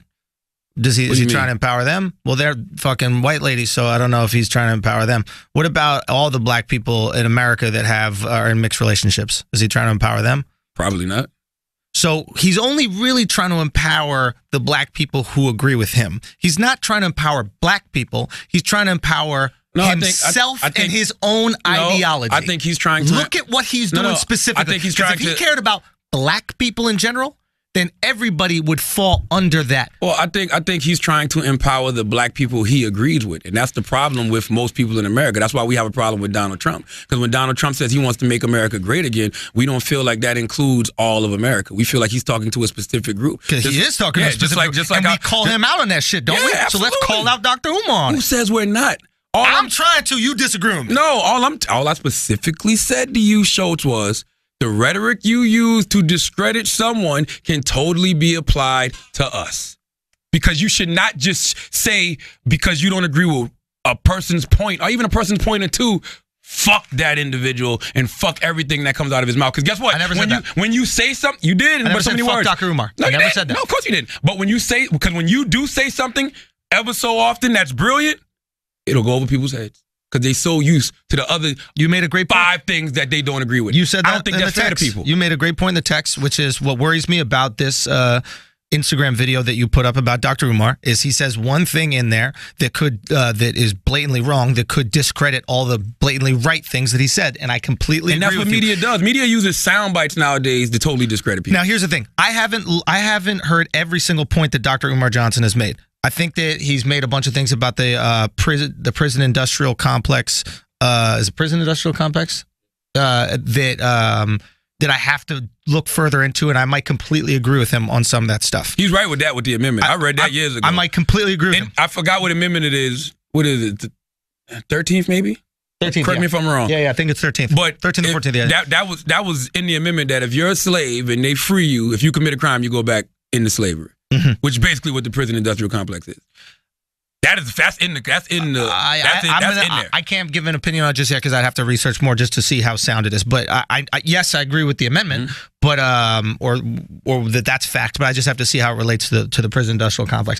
But clearly, there's some fucked up shit with our prison system, and clearly it affects minorities in a greater way than it affects anybody else, especially black people. So the fact that prisons are on the stock market lets you know what it is. Absolutely, the privatization of prisons. Baby. Exactly. It's just like police quotas. It's like why are we filling quotas? Why are we filling beds in a prison? The idea should be getting people out of the prison. Absolutely. But when you run something for profit, you want to have as many people in there, and that's why they change the sentencing. They change the length of sentencing per crime. Prison is supposed to be a correctional facility. facility. They ain't trying to correct shit. They're not trying to rehab anything. They don't want no cure. They want treatment. Keep it full. There's It's money, in and like out. Chris Rock said back in the day, the money's in the treatment.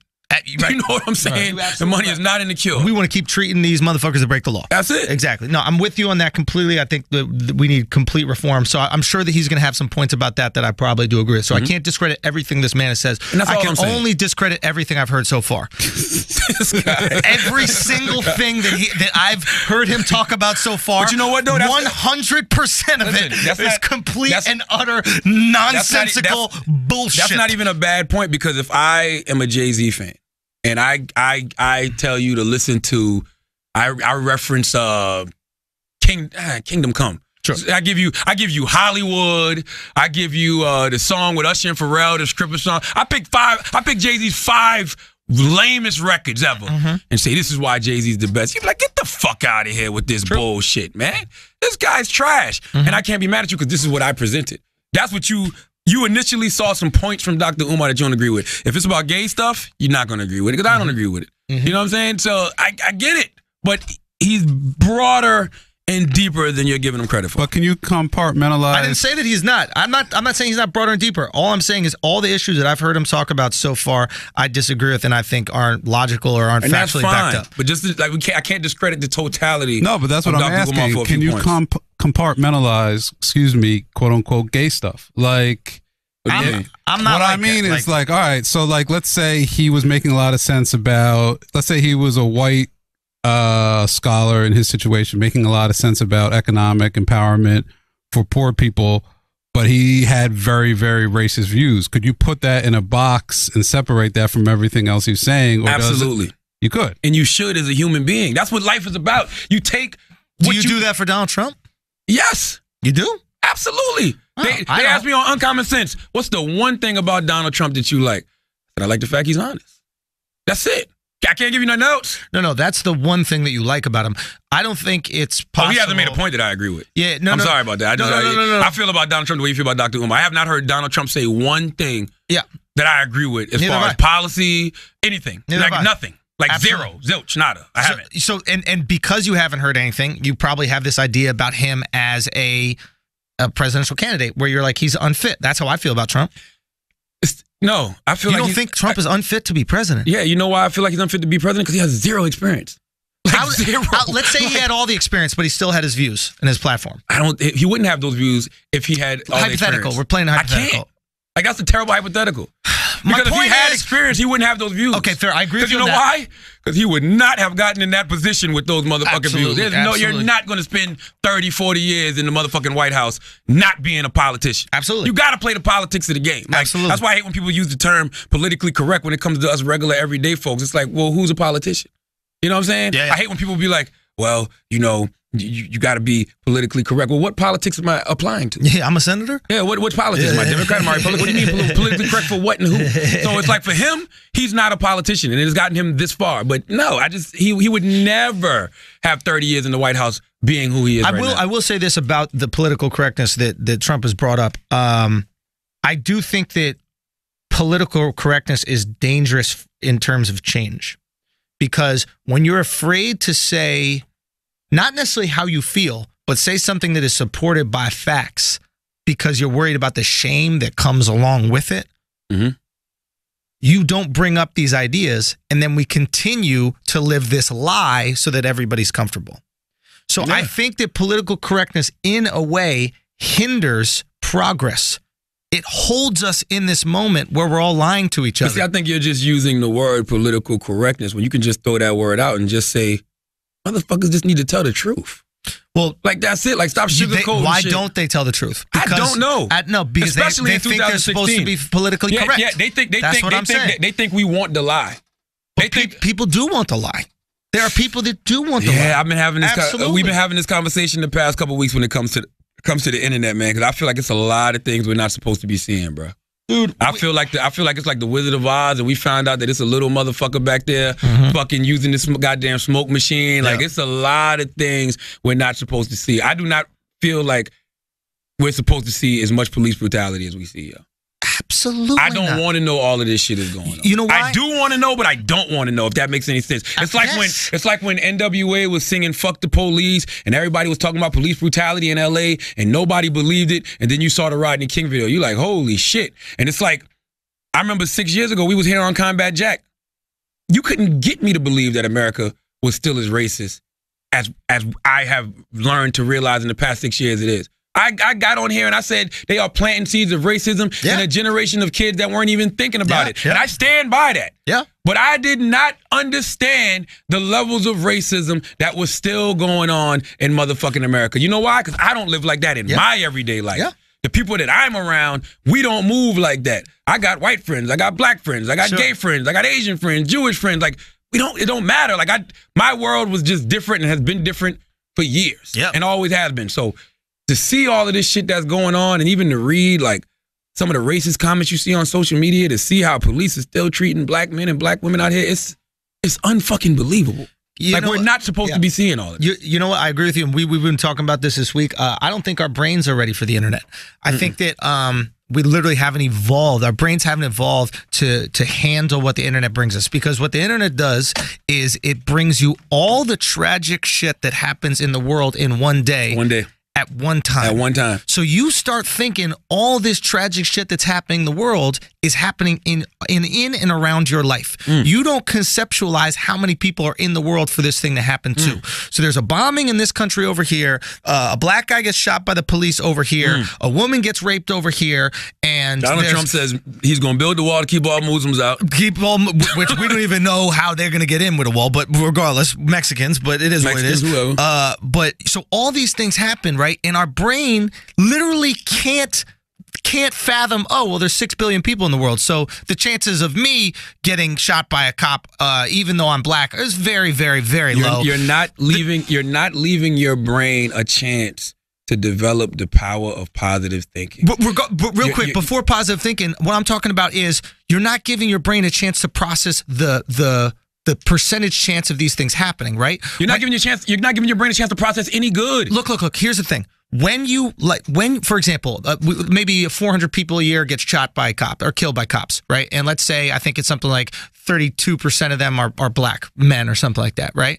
So whatever that statistic is, I don't know what it is. Maybe 150 or something like that. I'm not sure it is. So something like 150. 150 out of 330 million people in America get killed by a cop, right? Way more people get killed in car accidents than that per year. The fact that you walk around every day worried that you could get killed by a cop is irrational thinking if you want to go off of percentages. But our brain cannot process that. Like, you don't have a fear of getting into a car. You get in a car every single day. You don't have a fear. You know what I'm saying? Eating McDonald's. You don't have fear of eating McDonald's. You know, you do. I got to feel all that shit you just named. But you know what I'm saying? I'm a hypochondriac. I'll be the guy that got my seatbelt on, telling Wax to slow the fuck down. If I'm in the car with an Uber driver and they speed, I'm like, bro, I ain't trying to die in no car accident. I think about all of that type of shit. So what the internet essentially does, though, is creates this world in our heads that the world is way scarier and way worse and smaller than it really is. So in our heads, we're walking around like, oh shit, there might be a military coup in New York because there's a military coup in Turkey. There might be a black dude that gets shot and killed for no fucking reason because that happened in Minnesota. And then my girl or my mom or somebody might get raped because that shit just happened in Alabama. Hey, man. You're like, what the fuck? Well, guess what? We need more things that help us build cases of optimism. Because now, we need balance. No, we need more than the balance. It's got to be 90-10. I'm telling you. Listen, I would never have gotten to where I am in life if I grew up the way I am growing up now. It's impossible. Like, that's why you cannot let your daughter watch television. You gotta shield her. Seriously, you gotta shield her from. You gotta shield her from all of this stuff. Like, you gotta plant those seeds of optimism in their brain. You gotta teach them about the law of attraction. You gotta teach them about positive energy, the power of positive thinking. It's almost impossible to do in 2016. You brought up a dope ass point, which is, and you just said this too, Chris. You said you don't let your daughter watch TV, right? You're like, you gotta not let your daughter watch TV, right? How is that much different when the Chinese government says, you know what? We're not giving anybody Facebook. We're not giving anybody social media. So what they're doing is that we look at them like these crazy dictators are controlling shit. Are they? Or are they I'm the dictator of my house. Are they protecting? Look, I'm not making an argument for dictatorship. What I'm saying is, in their minds, maybe they're not going, I'm an all-powerful dictator. Maybe they're going, listen, we can't allow our people to see all this information because they will get a skewed view of the world because of it. Yes, listen, you have to dictate your mind. I'm telling you, man, listen, I grew up reading every self-help book in the world. I had my mother and my father telling me that, you know, you could be anything that you want to be. You could do anything that you want to do. Like, you shield your mind from so much bullshit. Yeah. Like, you don't even realize 95% of this shit is going on in the world until you get older and expose yourself to it, right? Yep. But by then, hopefully, you've made it. You know what I'm saying? By then, you've graduated high school, you went to college, you got your degrees, and now your eyes are open and you're like, holy shit. Whoa. We are not getting the chance to do that in 2016. You can freak yourself. Look, you can freak yourself the fuck wife, out. Real talk, wouldn't have sex last night because of Trump. Like, literally, like, we went out for drinks, and, you know, after we got the kids to bed, I was like, yo, you know, and she was like, I'm just really stressed out. I don't know. I don't feel really relaxed right now. And I was like, what's the matter? I was like, what's the matter? And she was like, that's real. Just Trump. I'm worried about Trump. That's and I was like, yo, fuck Trump. What are you talking about? Nah, it ain't no fuck Trump, yo. And she was like, yo, I feel like if he gets elected, there are going to be people walking around trying to kill me. And I was like, fuck this guy. She's right, though. I know she's right. But it's like the same thing. This weekend, we went away with a bunch of families to Fire Island. Yeah. Bunch of kids in the house, all like between the ages of 6 and 8, and the adults are talking about Trump all weekend, right? Mm-hmm. And one night the kids had trouble getting to bed. All the kids were freaked out, and we were like, "What's the matter?" They're like, "We're scared Trump's going to get elected president." And I was like, "Trump is the new boogeyman. We're fucking these kids' heads up. Trump is the new boogeyman, yo. Like, yo, I really hope Trump doesn't get elected, but guess what? Have sex, raise your kid. You know, like, it's going to be all right. We're going to figure it out. We don't know everything's going to be all right. That's the problem. Okay, we won't know until November. Here's my question, which is important why we go out and vote. But here's my question. I wonder this, right? I wonder if the news that we got was actually a correct depiction of statistically how the world is, right? Like, let's say for every single person that got, you know, let's say every single time the cops killed a black dude, right? Every time that was played on the news, right? The equivalent amount of interactions where a cop didn't kill a black dude was played in that news. Nobody would care. And here's nobody would care because there's nothing to talk about. It's not a story. Nobody would care. I'm not trying to discredit the fact that this is happening. I'd be so hung up on watching this guy just get killed by the police, I would miss the next story. As soon as they show me, bow, bow, bow, cop killed a black, God damn, another one, what the fuck? I'm talking over the lady who's saying, but it was 20 other instances where nobody did. And they're trying to do that right now. You see a lot of videos coming out right now, viral videos, where they show these cops going to barbecues and dancing with people and playing basketball with little kids. We don't give a fuck. You don't give a fuck. We don't give a fuck. We do. We do. Because everybody's giving that cop in Arkansas, I think it's Officer Norman. Officer Norman. Everybody's giving him a lot of props. I don't know what it is about him that's making everybody gravitate towards him, but you know, they fuck with him. And by the way, he's got a black wife. He got a black wife, which is huge points. Huge points. Right. Hey, I mean, Dr. Umar Johnson wouldn't believe in it. But hey, man, a black woman to change your life. You see what Michelle Obama's ass look like, okay? You know what I'm saying? That's why you need more interracial freaking relations. I believe that. Listen, I've been shooting a movie the past couple of weeks, right? I've been in LA every weekend from like Thursday to Monday. And it's directed by Joseph Kahn. If you don't know who Joseph Kahn is, Google him. Mm-hmm.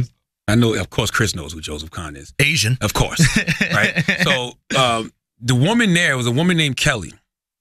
I'm like, damn, they don't got no barber on set? And they was like, her name's Kelly. Okay. First of all, this is just me. Call me what you want. A woman cutting my hair. I'm like, all right. I'm already like, no way. I'm not letting a woman cut my hair. That's off top. Then she's white. So me being the person I am. Do you let Jews make your bacon? Listen, hey man. So, let's just keep it real. Hey, I'm being honest. I'm okay. So I said, you know what? I really need a haircut. You know, I can't be in this movie with the grades popping in. I got to get a haircut. I just got to get a haircut. Yeah. I'm not leaving here to go to the barbershop where on the outside of Compton. I'm not going to no barbershop in Compton. I'm just not risking it. I got a Chicago Bulls gear. It's red in it. I'm not doing it. Right? Okay? So I walk in. Her name is Kelly. I say, Kelly, I'm letting you know right now. I'm going to trust you with my hair. This can either improve race or relations. really hurt race relations in America right now. All right? I'm letting you know that off the top. All right? And before that, I go, tell me about yourself. How many barbershops have you cut in? How many black people's hair have you cut? What kind of black people's hair do you cut? Like, are you good with a razor? Like, I'm asking all these questions. She's telling me. She's like, no pressure. I got you, whatever. sat me down, gave me 2 great haircuts this weekend. Really? 2, I mean, a white woman. I mean, 2 stereotypes dispelled. I mean, a white woman cut my hair amazingly. That right there improves race relations in America like that.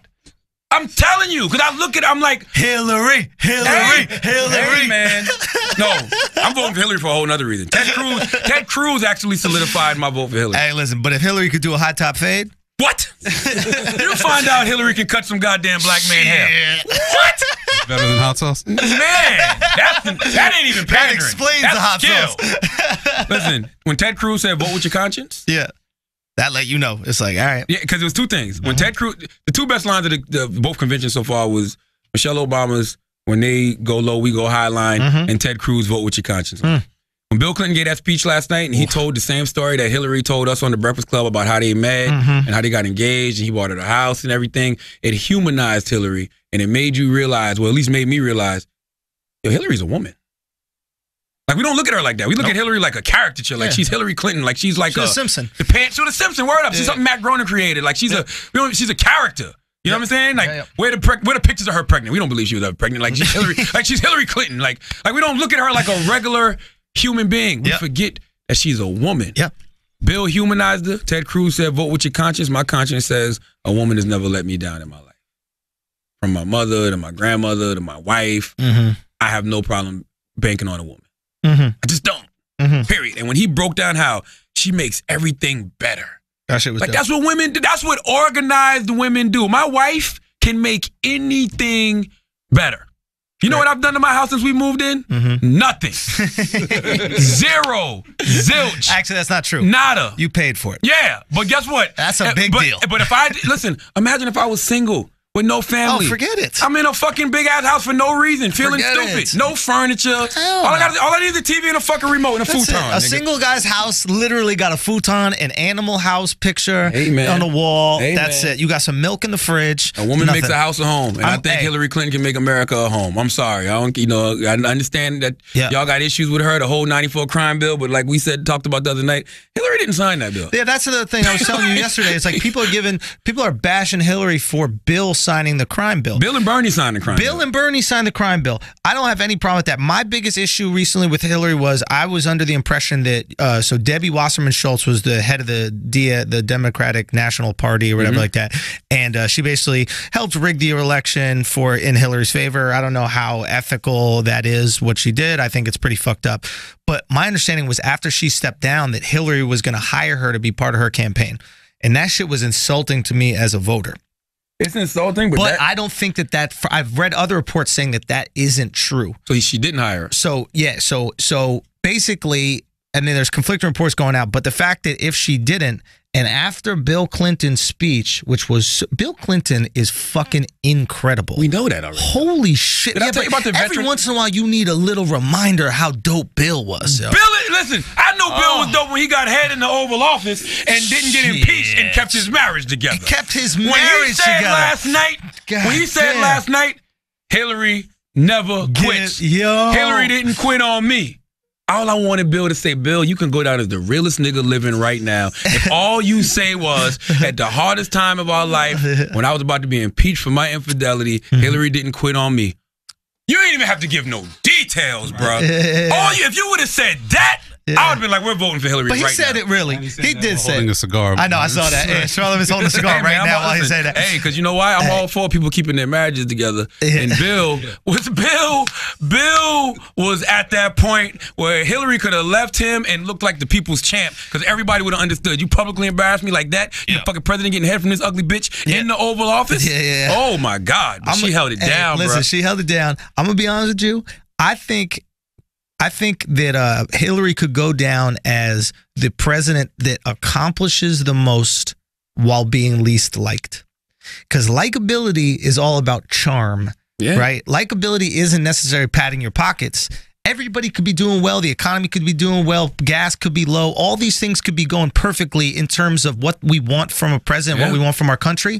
But she just doesn't have that same switch that Bill has, that ability to turn that thing on a massive stage. I did hear a lady speaking on MSNBC last night saying that if you if you talk with her, and you have even echoed these sentiments, if you talk with her on an interpersonal thing, like if it's a small group, she's very connective. Very connective. Very good listener, really cares. Looks you in the eyes the whole time. Yeah, and even now, said mind that you, joke. they send you to classes for stuff like that. No, but you told me the joke that she said that has resonated with me. You were like, they say that you're pandering for black people, and she looked at you and she's like, is it working? That shows humor to me. Yes. That's not robotic Hillary. If you're really, that whole interview we did with her wasn't robotic at all. But my whole thing is, if you're really truly pandering to somebody, you're not going to tell them you're pandering.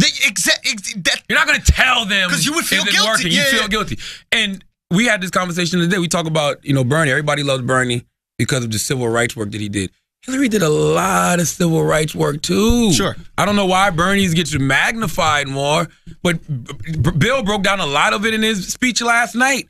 I knew about what happened in the South Carolina jails. I asked her about it during the Breakfast Club interview. I knew about that because I've heard about that throughout the years. How Hillary came to the jails in South Carolina and wanted to know why they were taking little young black boys and throwing them in the motherfucking cells with grown-ass men. Yep. Like she came down there and fucking exposed that shit. Yep. She went undercover at the schools in Arkansas or Alabama. I thought it was Texas. Maybe it was Texas. I don't remember. But all I'm saying is to help desegregate them. Yeah, she's been on the front line. She just wasn't in politics to get the credit for it. She Chris Morrowed it. Really, when you think about it, she did the Chris Morrow. She got her name in the little font, and she didn't get the same credit. She wasn't a politician at the time. She wasn't a politician. She was working for legal firms, and she was working. She was working on the private sector, I guess you could say. Yeah. But when you're a president, you get the credit and you also get the blame. And when you're a politician, you get the credit and the blame. Well, you're not being fair to her. I mean, like, this is an argument I was having with my uncle where he was like explaining why he was going to vote for Trump. And he's like, well, she's not qualified. And I'm like, no. I mean, you guys are just what? like, you guys are skating over the fact that she was the Secretary of State. She was a senator. First lady for 8 years? Like, she's the most qualified person. But this is something. That's what I said to my wife last night watching this shit. I was like, yo. What was she for New York? Senator New York. Yeah. Like, I only watched last night. I haven't watched. Post 9/11 senator, by the way. Yeah. I felt last night the number one theme that they were trying to push was woman. Mother was huge. And woman. Yeah. Which is smart, and I understand why they're doing it, but I'm like, you guys are just glossing over the fact that this person, forget about woman or man, is incredibly experienced, right?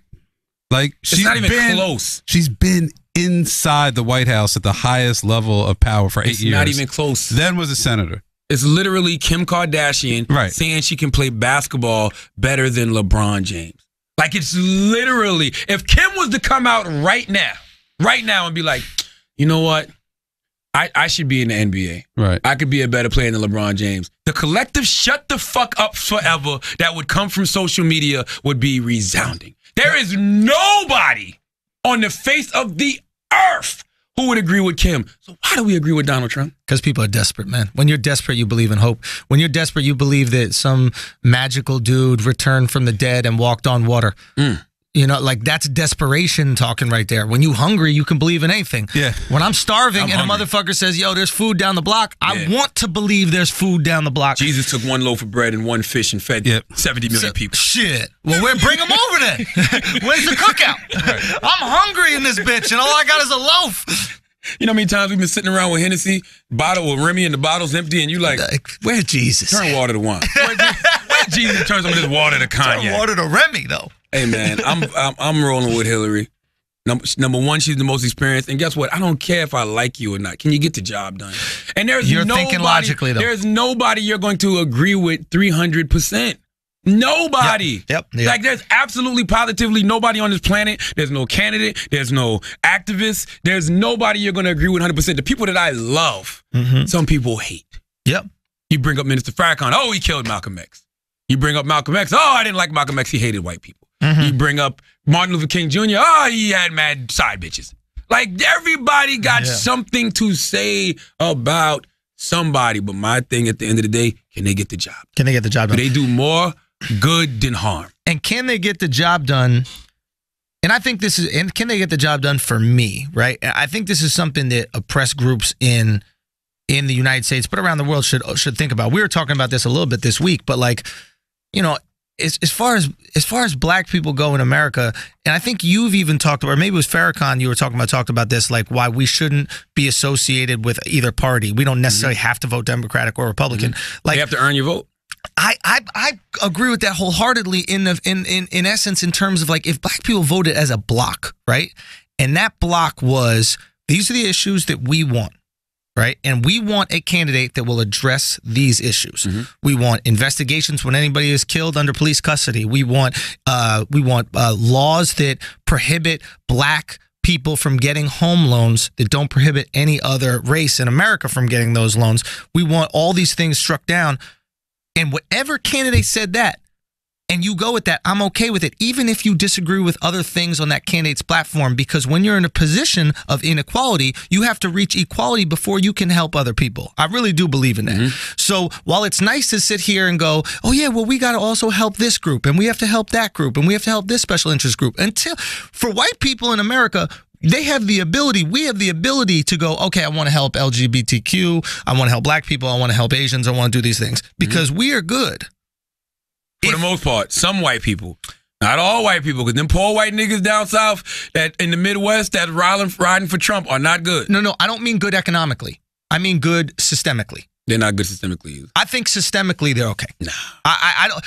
White people don't even like poor white trash white people. Oh no, nobody likes poor people. Exactly. But I'm talking about systemically. I'm talking about like when you go to get a home loan, their white skin won't be used against them to get that home loan. Maybe, I don't know. No, this is facts. This is not even. If Uncle Si walks into a bank from Duck Dynasty with no teeth and the camouflage, and it'd be like, I don't know, buddy. But then they show his net worth and he'll get a fucking. I'm not talking about actual Uncle Si. I'm talking about somebody that looks like Uncle Si. Sure. But what I'm pointing is, there are laws. My buddy sent this article, and I'll post it on Twitter so I can get it. But he's one of these higher ups at Walmart, and he's basically showed me that there are rules set in place where banks can be prejudiced based on race because they can use race as a defining characteristic in a person's ability to pay back a loan. I don't think you should be able to use skin color. I think you should be able to use finances, but not skin color to do that. That's basically what Dr. Umar was saying. You know that, right? No, that's not what Dr. Umar was saying. That's basically No, it's not what Dr. Umar is saying. And don't get those two things conflated. Dr. Umar is taking that idea and manipulating it in a way that's not logically or factual. He said it's hard for minorities to get loans. Nobody's disputing that there's a disadvantage to people of color when it not all people of color actually, to black people when it comes to getting loans. Nobody's disputing that fact. What he was doing is manipulating those facts and twisting those things to make something an egregious error. He said the same thing you said. No, he said that. I think you disagree with the deportation thing. No, I absolutely disagree. Which with I that. agree. But he was also saying that black people just weren't getting loans at all. Which they just said harder to. No, he said they weren't at all because he was saying that Asians were able to get loans, and that's why they're opening up all these stores in the ghetto, and black people weren't able to get loans. Well, Asians aren't getting loans. I mean, we're painting in stereotypes, so I'll keep doing it that way. But like traditionally, the Asian communities, the way they open all the businesses because they pool their money, pool their resources, and cash, and they use cash, and absolutely. They don't deal with banks. Which what the Nation of Islam has been telling people to do forever. By the way, absolutely. Elijah Muhammad, Farrakhan, Malcolm X have been telling people black people to pool their resources and do exactly what the Asians and Jewish communities do. They've been saying that forever. That's a misnomer, bro. Actually, while I was in Taiwan, people were actually hitting me on Twitter asking me to weigh in about the whole Jewish pool the money, use that as an example thing. That's a wild exaggeration, man. Like, Jews don't do that. I mean, when you're talking about Jews, are you talking about Jews like me or just, No, we're not talking about Jews like you. We're talking about Jews that are involved in the community. No, the Hasids, do you know how the Hasids get ahead? It's not by pulling the cash. It's by fucking milking the government. Yeah. It's by off of you and me and Schultz and I can say it because you can't call me anti-Semitic. I'll say it too. We pay for that shit. They are gaming the fucking system. Absolutely. You know Barack gave them another $60 million last year. And do you know why that is? For Holocaust survivors. You know why that is? Oh, well, that's different. I don't know about that. That's a fact. But do you know why they get these? It was $14 million. Okay, do you know why they get these benefits? Why? Because they vote in a block. They vote in a block. They and do that exactly what their leaders tell them to do. And the government, and I'm just talking about New York City, I don't know anywhere else, but I live in Crown Heights. If you go into any of these stores in the Jewish neighborhoods, which they don't want you to do, take a peek in the cash register. All you're going to see is food stamps. Nobody fucking pays for cash around there. Sure. All the real estate is all government subsidized. They have all these guys who claim that they're students and getting student loans and doing all. Hold on, what are you sending me? Oh. Listen, I agree with that. All right, Holocaust survivors. That's not who I'm talking about. I'm talking about Hasids specifically. And I don't dispute. Are you listening to what he's saying? I agree, but like I told you. And they get that power because they vote in a block. But like I told you, that will work on a local level. It won't work on a federal level. You need it on a local level. Yeah, when we're talking about policing, Charlemagne, policing but is that's what I told you. I told you that will work on a local level. I don't think it'll never work on a federal level. Why? It can work on a federal level. Why won't it? It sure can. I don't think it can just because of sheer numbers. But why? Tell us why. Because of sheer numbers. It's just not enough people. How many? What's the population of Jews in America? Under 2%. Do they really affect the presidential nominee? Absolutely. How? Because their wealth is not representative of their amount of people. I just don't. Their wealth is representative far greater than the amount of people they are. I mean, the guy who's giving the most money to Trump is a Jew. Shelley, whatever his name is. Okay, we're talking about money. But he's a problem, by the way. What if every Jewish person in America said, you know what, we're not voting this year? It wouldn't affect anything. That's all I'm saying. No, but if every Jewish person in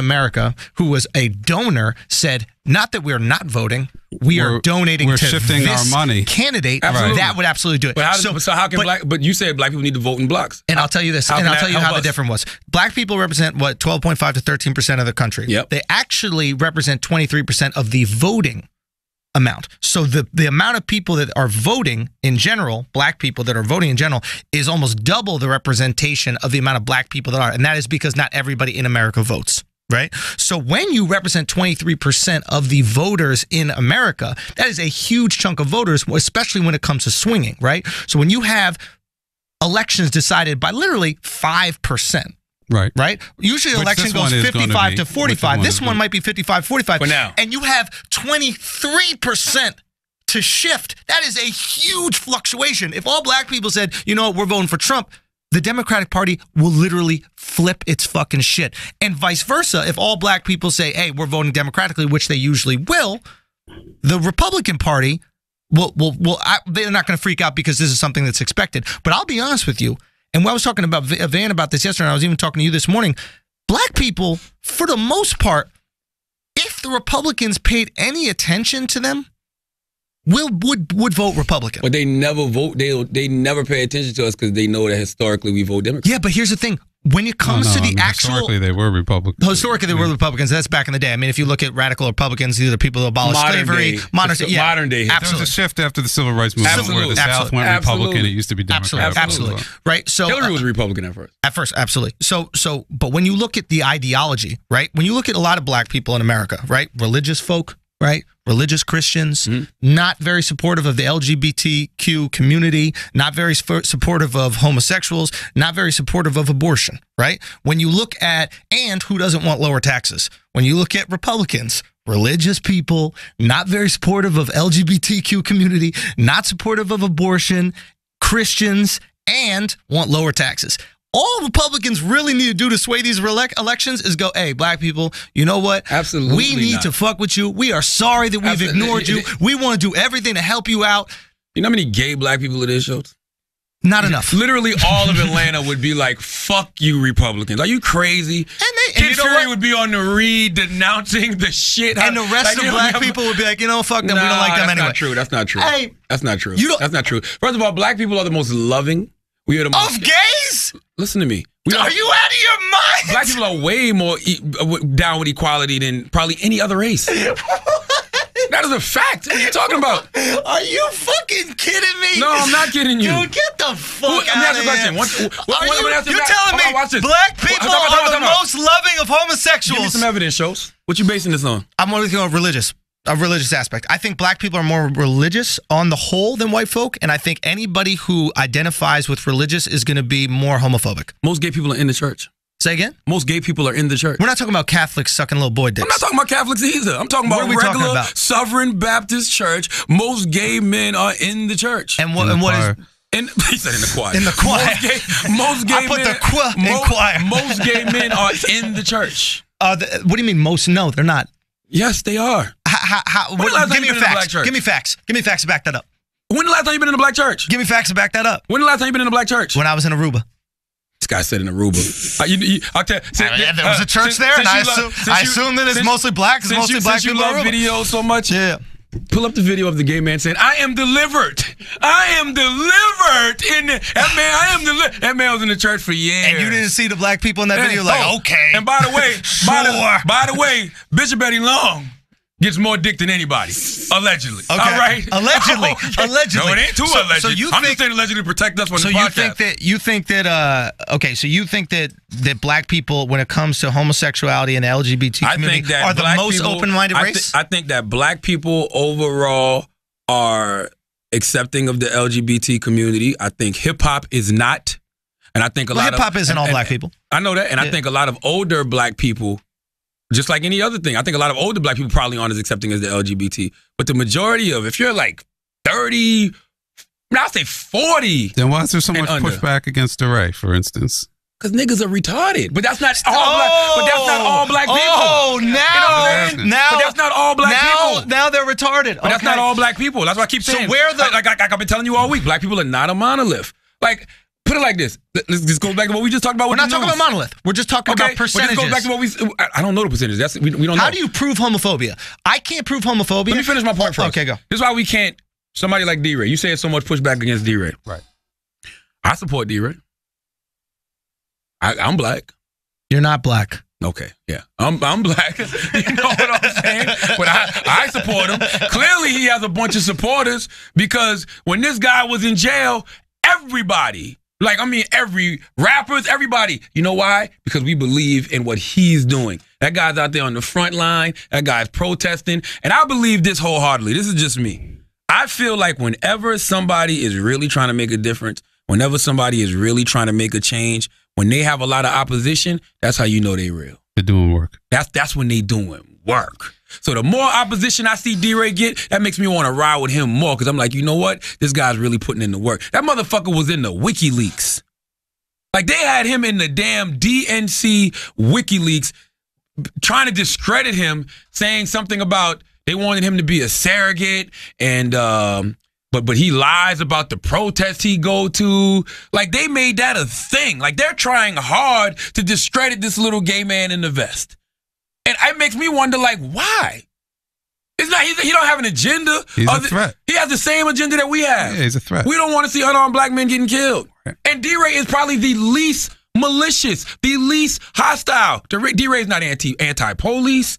He doesn't go out there and say negative things about the police. All he's saying is this is what we want done. And he has a plan, a 10-step plan. That's why they're scared of D-Ray. Because he's organized. Because he's organized. Sure, but let's get back to how do you prove homophobia? How do you prove? Really. Well, I don't know. I mean, you can't even prove racism. That's what I keep trying to tell everybody when it comes to the police.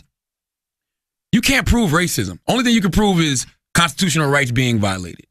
Like, they do investigations sometime and they find things that say, okay, there's systemic racism going on in these different, police forces or in these different law enforcement agencies, but you really can't prove racism. Out of all of the cases we're talking about homophobia. Let's not get off the topic. It's the same thing, No, it's not. It's not the same thing. You can't prove homophobia. It's not the same thing because there isn't religious rhetoric and ideology that backs up racism. There is religious rhetoric and ideology that backs up homophobia. So there's nowhere in the Bible that says, hey, black people are wrong, but there are places in the Bible that say, hey, gay people are wrong. Yeah, there's this article that I just brought up, and I just Googled who. So by your logic, anybody that's remotely associated with any religion is homophobic. No, I didn't say remotely. I said that are more staunch believers and grew up in the church. But that could be for anybody. But more black people. You believe in the Bible? Do I believe? No, absolutely not. Do you believe in the Bible, Chris? What do you mean, do I believe in a Bible? Of course I don't. You believe in make-believe? A lot of people believe in the Bible. Well, wait, you believe in zombies? No, everybody believes in the Bible. The Walking Dead is real? See, come on. That's that New York, don't even know that people say with the umbilical cord attitude. Dude, listen. 95% of America believes in the Bible shows. Okay, does that make it right? Jehovah's Witnesses, Christians, Baptists, America is full of Bible thumpers. That doesn't mean that it's right. Duh. That's what I'm trying to tell you. 100% of ISIS believes in what they believe in. That doesn't mean it's right. You can't base homophobia off religion. You can't say just because you're a religious person, you're homophobic. Wait, no. Let's talk about that right there. Just because you're a religious person doesn't mean you're homophobic. Agreed. But if you actually believe the religion to what it's telling you to believe, then you will be homophobic. That's not true. If you believe being gay is wrong, that is homophobic. True. Yeah, but that has nothing to do with religion. Because once again, what does religion say? Listen, I believe in the Bible. I actually read the Bible and I actually read the Quran. Have had for years. Yeah. And just like anything else, just like people, it's certain things in the Bible I agree with, certain things I don't. Just like I tell y'all this story all the time. Brother Highest, God bless. So you don't believe in the Bible then? What do you mean? You either believe in it all the way or you don't believe in it. No, we That's not true. So God, we just had this same discussion about human love you beings. to sit down with God and be like, "Hey, oh God, you got about 50% right, dog. I give it up to you, dog. This is the you problem. got a good 50%. This is the problem. Let's use some logic here. God didn't write the Bible. You absolutely right. And that's what I say all the King fucking James time. Version was written by 52 wrote about people. that How shit. many people wrote the 52, Every 52 version was authors, written right? by man. King James Bible. Every 52. version. I know, but the King James Version alone was written by 52 people over 7 years. Minimum. Somebody was gonna get something wrong. People was gonna slip in their own little shit. You know what I'm saying? Like they was gonna do all that stupid shit. Somebody in there was like, you know what? I don't want my woman cheating on me. No sex before marriage. Like everybody was putting their own little shit in there. You know where we fucked up? When they killed Jesus, they put the fucking holes in his hands so he couldn't write the Bible himself. And if they didn't do that shit, then we might have had a good version of it. But the reality is that they didn't. Listen, my thing is this. I don't believe in everything in the Bible. I treat the Bible just like people. It's some things in the Bible I agree with, it's some things I don't. How can you not believe in thou shalt not murder? How can you believe in thou shalt not kill? Of course. But I don't look at those as biblical things. I look at those as moral things that they put in the Bible to maintain the Bible's an acronym. Basic instructions before leaving Earth. So I think that they had the basic instructions. First of all, that's not. No, it's not an acronym. Well, it's an acronym for me. For you, it is. That's why I'm writing a book. Yeah, that's a great acronym. Matter of fact, I can't take credit for that. That's Jizzy the Genius and Killer Priest from Liquid Swords album. BIBLE. Basic. Can I read this article real quick? This is what it says about. Basically, it looked up who's. Okay. Razib takes a question I posed yesterday, specifically, what is the best predicator of homophobia? Unlike lazy-ass bloggers who sit around speculating, Razib ran some data. It has limitations and it doesn't address the specific claim that blacks are the most homophobic ethnic group in America.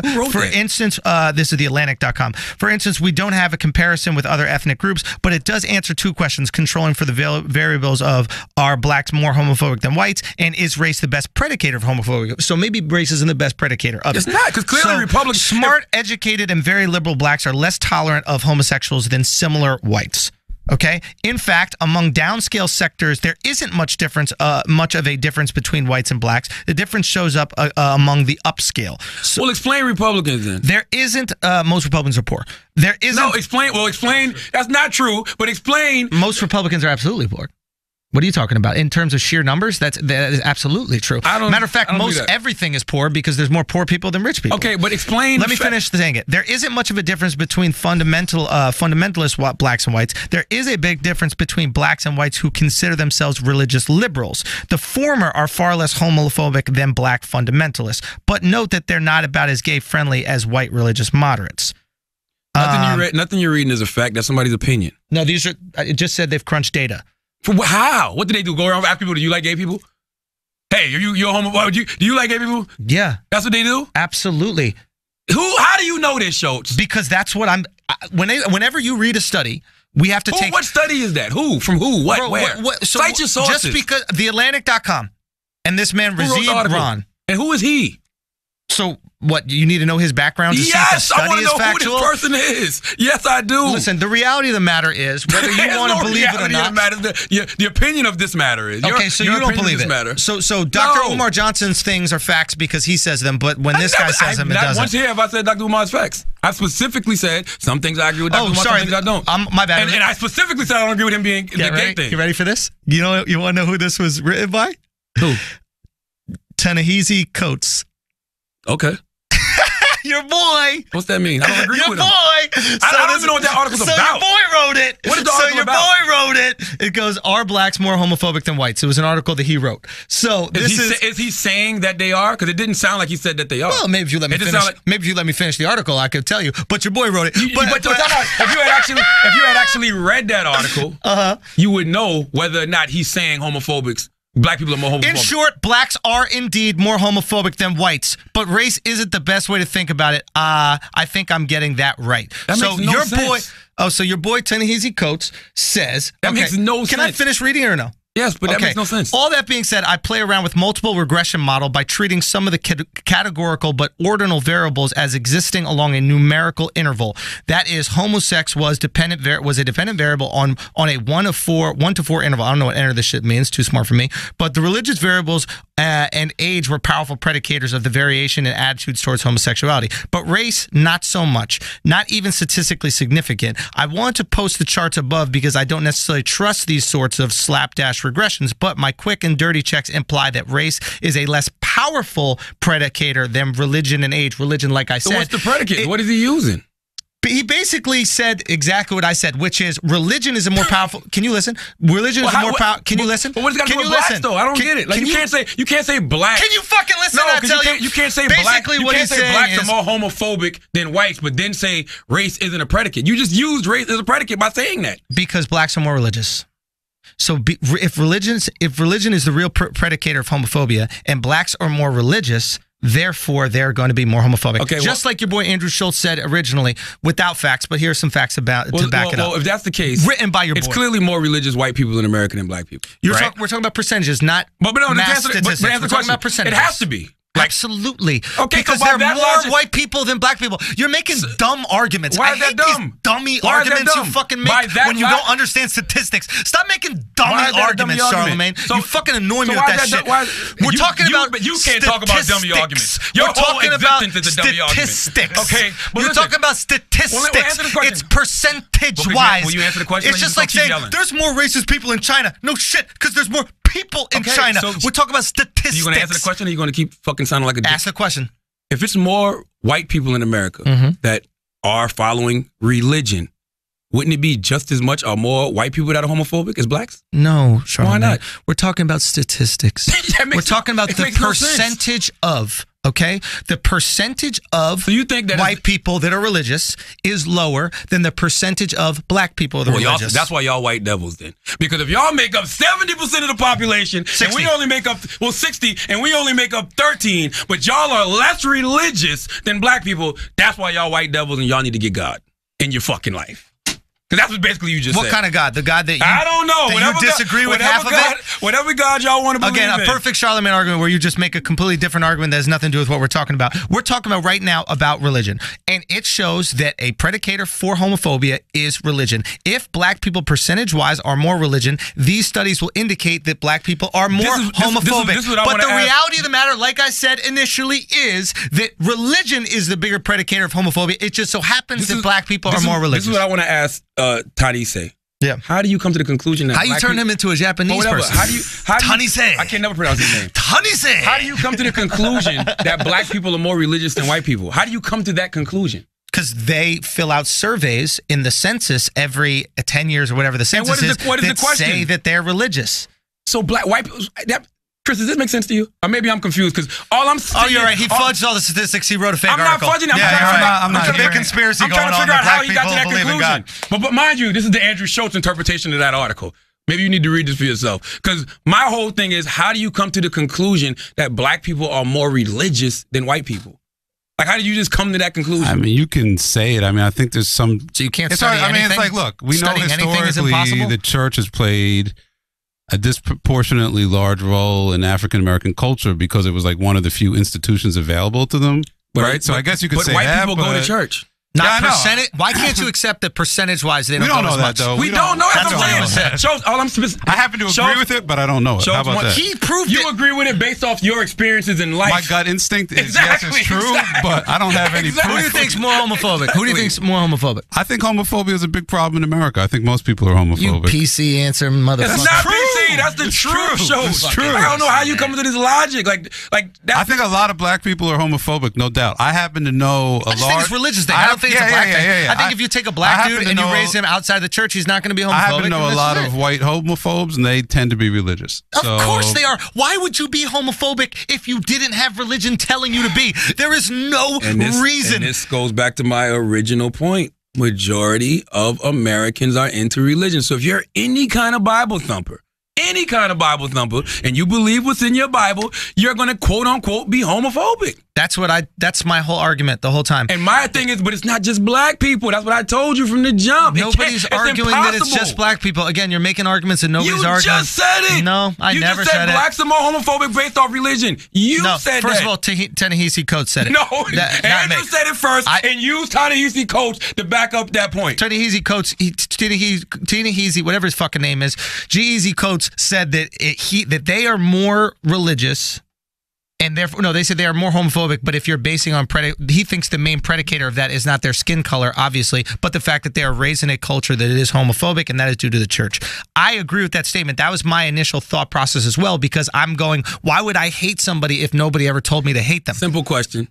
If you say the church, all churches have the same thing. Exactly. It's not like it's a LeBron James version of the Bible in the black church and the King James version in the white church. All Bibles have the same Bible scripture, the same verse that says being gay is an abomination. It doesn't matter if you're white, doesn't matter if you're black, doesn't matter if you're green. If you're in America and you study religion, it's that verse is in the Bible. So how can you just pinpoint that and say it's black? Like that makes no sense. No, I'm not saying it's black. If anything, do you know what more means? If anything, I should say religious folks. Do you know what more means? What do you mean? Do you know what the word more means? M-O-R-E? Like it's more white people in America. So by what you think is you really don't understand math, bro. And I'm starting to worry about you. I'm literally concerned. As long as I got more money than you, I'm fine. And you do have more money than me. You do have more money than me. But with your math ability, you're going to always think that. I just want to put that out. With your math ability, okay, here's a perfect example. Okay. You have more money than me, right? You have more money total than me. Okay. Right? Just like there's more white people total. Yeah. Right? I have less money than you, just like there's less black people total, right? Okay. But let's say I have a larger percentage of my money invested in hating gays than you do. I totally understand percentages, but guess what? So that means I hate gays more than you because I've dedicated more of my money to hating gays. And you know what I'm telling you? Do you understand that? I do. And you know what I'm telling you? I don't believe that. Listen, I don't. I believe that it's a disproportionate amount of. Listen, good at math. Let me say this real quick. When it comes to black on black crime, I believe it's a disproportionate amount of black people who kill each other more than white people do, even though it's more white people. And that's the excuse they always like to use when it comes to black on black crime. Well, white people kill each other too. It's a disproportionate amount. Yeah, way more of black people. And guess what? I flipped the argument when it comes to police brutality, because with police brutality, they like to say, well, white people are getting killed by the police too, but it's a disproportionate amount based off the small percentage of black people that it is. It's the same thing with religion. I don't believe that it's disproportionate when it comes to religion. I don't believe that the black community is into the church and more religious than white people. I would say that is even if not more. It has to be. So you think a larger percentage of white people? You know how many religions it is in America? Let me ask you a question. You think a larger percentage of white people are religious? If based off what is the definition of religious? Go to church every day and study the Bible? Was that what our definition is? Identify as religious. Yeah, absolutely. Okay, so I think I don't know if I agree with that. No, it's absolutely not even close. It's not even close. The percentages, and we can Google this right now. Chris, would you Google it right now just so I can? Chris, could you Google it right now? Yeah, I don't know if there's any way to Google that. Google the percentages of religious folks in America. Now, we're going to give you a study, and then Charlamagne's going to go, well, what's the proof of that study? Yeah, like how do you, that's what I think. I don't agree with that study, so that study must not have proof. I mean, I'll look it up, but it's like, so what are you saying? In very basic terms, you're saying if you took 10 white people, there's more white atheists. Is what I'm saying. There's more white atheists and more white agnostic people than black people. 8 black people are going to identify as religious, and only 6 are going to identify on the white side. I mean, it's really, but this is. I mean, look, we shouldn't even be doing this because it's so obvious. But please just look it up. Please just look it up. Percentage of white people religious. No, just do religious percentages amongst all races. 83% of Americans identify themselves as Christian. Most of the rest, 13%, have no religion. That leaves just 4% as adherents of all non-Christian religions combined, which is Jewish, Muslim, Buddhist. We just need versions of. We just need. I just looked it up. You didn't look up race. You don't even know what we're doing right now. You're not even paying attention. You said percentage of religious people in America. You don't even know what's going on. You have no clue what's happening in the conversation. You know what? Look, I'm wrapping up. Listen, I refuse to argue with Andrew Schultz about nothing. I tell him all the time. Just look up the argument. Just look up the argument. Didn't I Google what he told me to Google? Percentage of religious people in America. We're talking by race. You said religious people. You just specifically shut Chris down and said, look up religious people. Do you not even know what we're discussing You 3 anymore? in the room. Didn't Chris just say, you want me to look up white, black, and what are we discussing? What are we discussing right now? Religious people What are we discussing right now? By race. But you didn't say that. One, by race. What are we talking about? By race. What are we discussing right now? By race. Greg, what are we discussing right now? Everybody gets it but you. I want y'all to rewind Everybody in the room gets it but you. But let me guess, they're all white devils, so that's why they don't understand. I want y'all to rewind this and listen to him say percentage of religious people in America. We know what we talking about. After the fact, he said by race. You are moonwalking yourself out of this argument so fast. That's what you do. You are moonwalking. Well, okay. Go. I was just gonna say, just switch gears before you leave. Can you have an intervention with your man? Who? Wax. About what? This whole time I've been here, my phone's going crazy. I got to tell him he got to stop doing that. He needs to grow the fuck up. He got to stop doing that. He don't know who is who. He don't realize the shit he be fucking up. He sent the fucking. Can you tell me the text. statistics? I can't. I mean, the statistics are all over the place. I mean, I can tell you what percentage of different religious groups All I know is the percentage of religious people in America, 83% of Americans identify as Christians. That means nothing for argument. 13 have no religion. 4% are Jewish, Muslims, Buddhists, and everything else. So look up the people who don't identify as religious. They're saying 40% of white people identify as Christian. But this is. I don't see it. So what percentage of? So 40% of white people identify as. What percentage of black people identify as Christian? Then just compare those numbers. If the number is larger for black people, then we saw the argument. I bet you most black people that identify as Christian are Jehovah's Witnesses. That's still Christian. I know that. That's what I just said. I said, I bet you the most. I bet you the most. What does that have to do with the argument? Because it's different. Because it's Christians and then Jehovah's Witnesses. Jehovah's Witnesses. They don't actually. Christians do different things. Christians celebrate Christmas. Jehovah's Witnesses don't celebrate Christmas. Okay. Do they both celebrate hating gays? Christian. Do they celebrate hating gays? Both of them. What do you mean? Do they both hate gays? Is really being gay? Well, your folks are Jehovah's Witness. Yeah, I never had that. The Bible that they read. Does it say that gay people? Every Bible does. That goes back to my original point, Schultz. That said, anybody who studies any religion in America must have some type of homophobia. If you're any type of Bible thumper, sure, that's my argument. You must have some type of homophobia. That's my argument. That's what predicates the homophobia. So my argument is just black folks in America are more black folks in America are more religious than white folks. Therefore, they're more homophobic. Once again, I don't know how. A larger percentage of black people are. I don't believe that. How do you say again? Come here. Okay. It said that 53% of black Americans were identified as being very religious, with 33% saying they were moderately religious. That stands in contrast to the 39% of white Americans who said they were very religious, and the 26% who said they were moderately religious. So how do you now where we at? It's a poll. 2009. It's a poll from 2009. You ain't shit, bro. But that's not a fact. You're right. You know, black people just switched it up in the last. But it's not a fact. It's a poll. Bro, so there's no evidence for anything in the world? You need to really start so there's no using some logic. I'm not saying that's not evidence, but that's not. Bro, Chris, do you think polls are facts? Crazy, son. You are absolutely crazy. I mean, depends who's taking the poll. Have you? So if we poll this room, and everybody in here says that they like Joe Budden's, I'll name this podcast later. Are they better than Brilliant Idiots? Charlamagne. No, because there's not enough. The sample size isn't large enough. So we don't know the sample size of that poll. Well, if you're doing any poll, the sample size has to be larger. This is what I hate about you. You haven't taken a statistics class. Sample sizes. You haven't taken a statistics class. You didn't ask that motherfucker who just told you a poll about sample sizes. Charlamagne, but now you want to bring up sample sizes. Charlamagne. I'm getting the fuck out of here. When a poll is conducted, I'm getting out of here. Sample size is used that dictates. So why didn't you ask him about sample sizes? Can you just listen? What is it?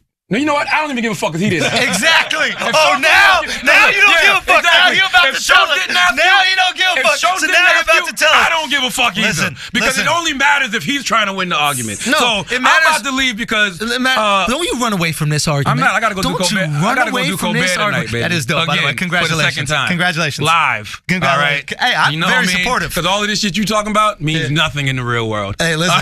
We talk about the real world. People like common sense. We talk about the real world. They don't like these bullshit statistics and facts you pull out. They like my common sense. Say what you just said. Bullshit, statistics, and facts. How can statistics and facts be bullshit? Because they're not statistics and facts. Listen, a sample size. That's why. A sample size is representative of a population beyond 1 or 2 standard deviations of the mean. So can I ask you a question? Do you know what I just said? Yes, but can I ask you a question? What is a standard deviation? Can I ask you a question? What is a standard deviation? Can I ask you a question? Tell me what the motherfuck that is. Can I ask you a question? Because you're talking about somebody who studied this shit. Can I ask you a question? Go. Why didn't you ask your little man about the sample size? Because first of all, he's your height. So I don't need you to talk about little man. I need you to talk about little man. You're not going to discredit his poll because he's short. Just because he's little don't mean his facts ain't little. Let me tell you how Schultz works. If it would have been the other way around, which I'm sure I could find a poll that says it is, he'd have been like, oh, well, what's the sample size? I don't believe the sample size. I don't believe that. What's the sample size? What's the sample size? Schultz is full of shit. I'm walking out. That was mean what you said to me. I'm walking out right now. I really do gotta go. It's an hour for him. That was mean. You said something mean. By the time this airs, I want to know what y'all think about Black and White. It's a show that premieres on A&E every 10:30. I mean, every Wednesday at 10:30 p.m. I was on a premiere episode with Jim Gaffigan, yeah. Yeah, I was on there last night. I want to know what y'all think about that. And I want to know what y'all think about me on Colbert Show. I'm going to be on there tonight.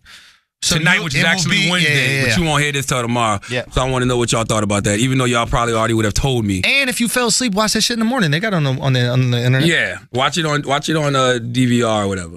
But I really do got to get the fuck about here. All right, hold that thought 1 second. We got some news about live shows coming up that I want everybody to listen to right now. Los Angeles, okay? I have people tweeting me every single day, when is Brilliant Idiots Live coming to Los Angeles? Well, guess what? We fucking coming, okay?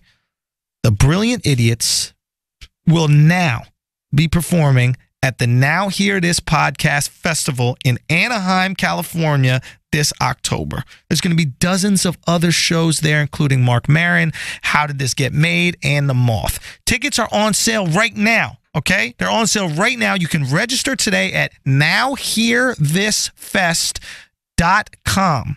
Okay? Nowhearthisfest.com. The early bird discount pricing is available now, but it ends Monday, August 1st at 10 p.m. Pacific. So sign up right now. Okay? We also got, before that, we got August 27th. We're going to be at Columbus, Ohio, and we're going to be doing Brilliant Idiots Live right there.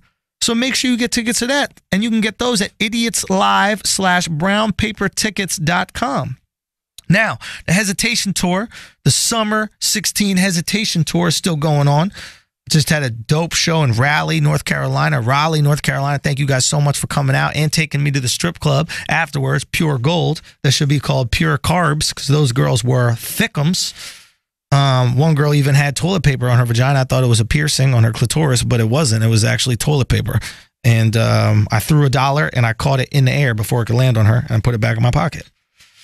But I got more dates. I'm going to be in Amsterdam the 3rd through the 6th of August. Okay, that's August 3rd through 6th. I'm going to be at the Toomler Comedy Festival or something like that. Toomler, if you're in Amsterdam, you know what I'm talking about. But make sure you check it out right there. And then on the 7th, one night only, I'm going to be in London. Okay, I'm going to be in London and I'm going to be doing one show at the Backyard Comedy Club. You can get tickets at www.tickettex.co.uk/Andrew-Schultz. Just go to theandrewschultz.com and you can get tickets to that show, my London show, and all my other tour dates for the Hesitation Tour. I'm going to be in Long Island on the 12th of August, and on the 14th, I'm going to be at the Comedy Factory in Baltimore, okay? Make sure you get tickets to those shows. Thank you guys so much for coming out and support. Now let's get back to it. So once again, thank you very much to Touch of Modern for sponsoring this week's episode of The Brilliant Idiots. touchofmodern.com. Go there right now to get the best deals on top designers, the latest tech gadgets, tactical gear, and so much more. Guaranteed to have the best prices anywhere online. Touch of Modern is committed to bring your timeless and unique hand-selected products that will grab your attention. Charlemagne. That will grab your attention. Right now, our listeners can immediate access to these amazing deals when they sign at touchofmodern.com. That's touchofmodern.com. Do it today because tomorrow is different. That's how life rolls in the fast lane. All right. As always, if you listen to this podcast, you think we're smart, you think we're intelligent, you think we're brilliant, you're absolutely right. If you listen to this podcast and you think we're all a bunch of idiots, you're absolutely right.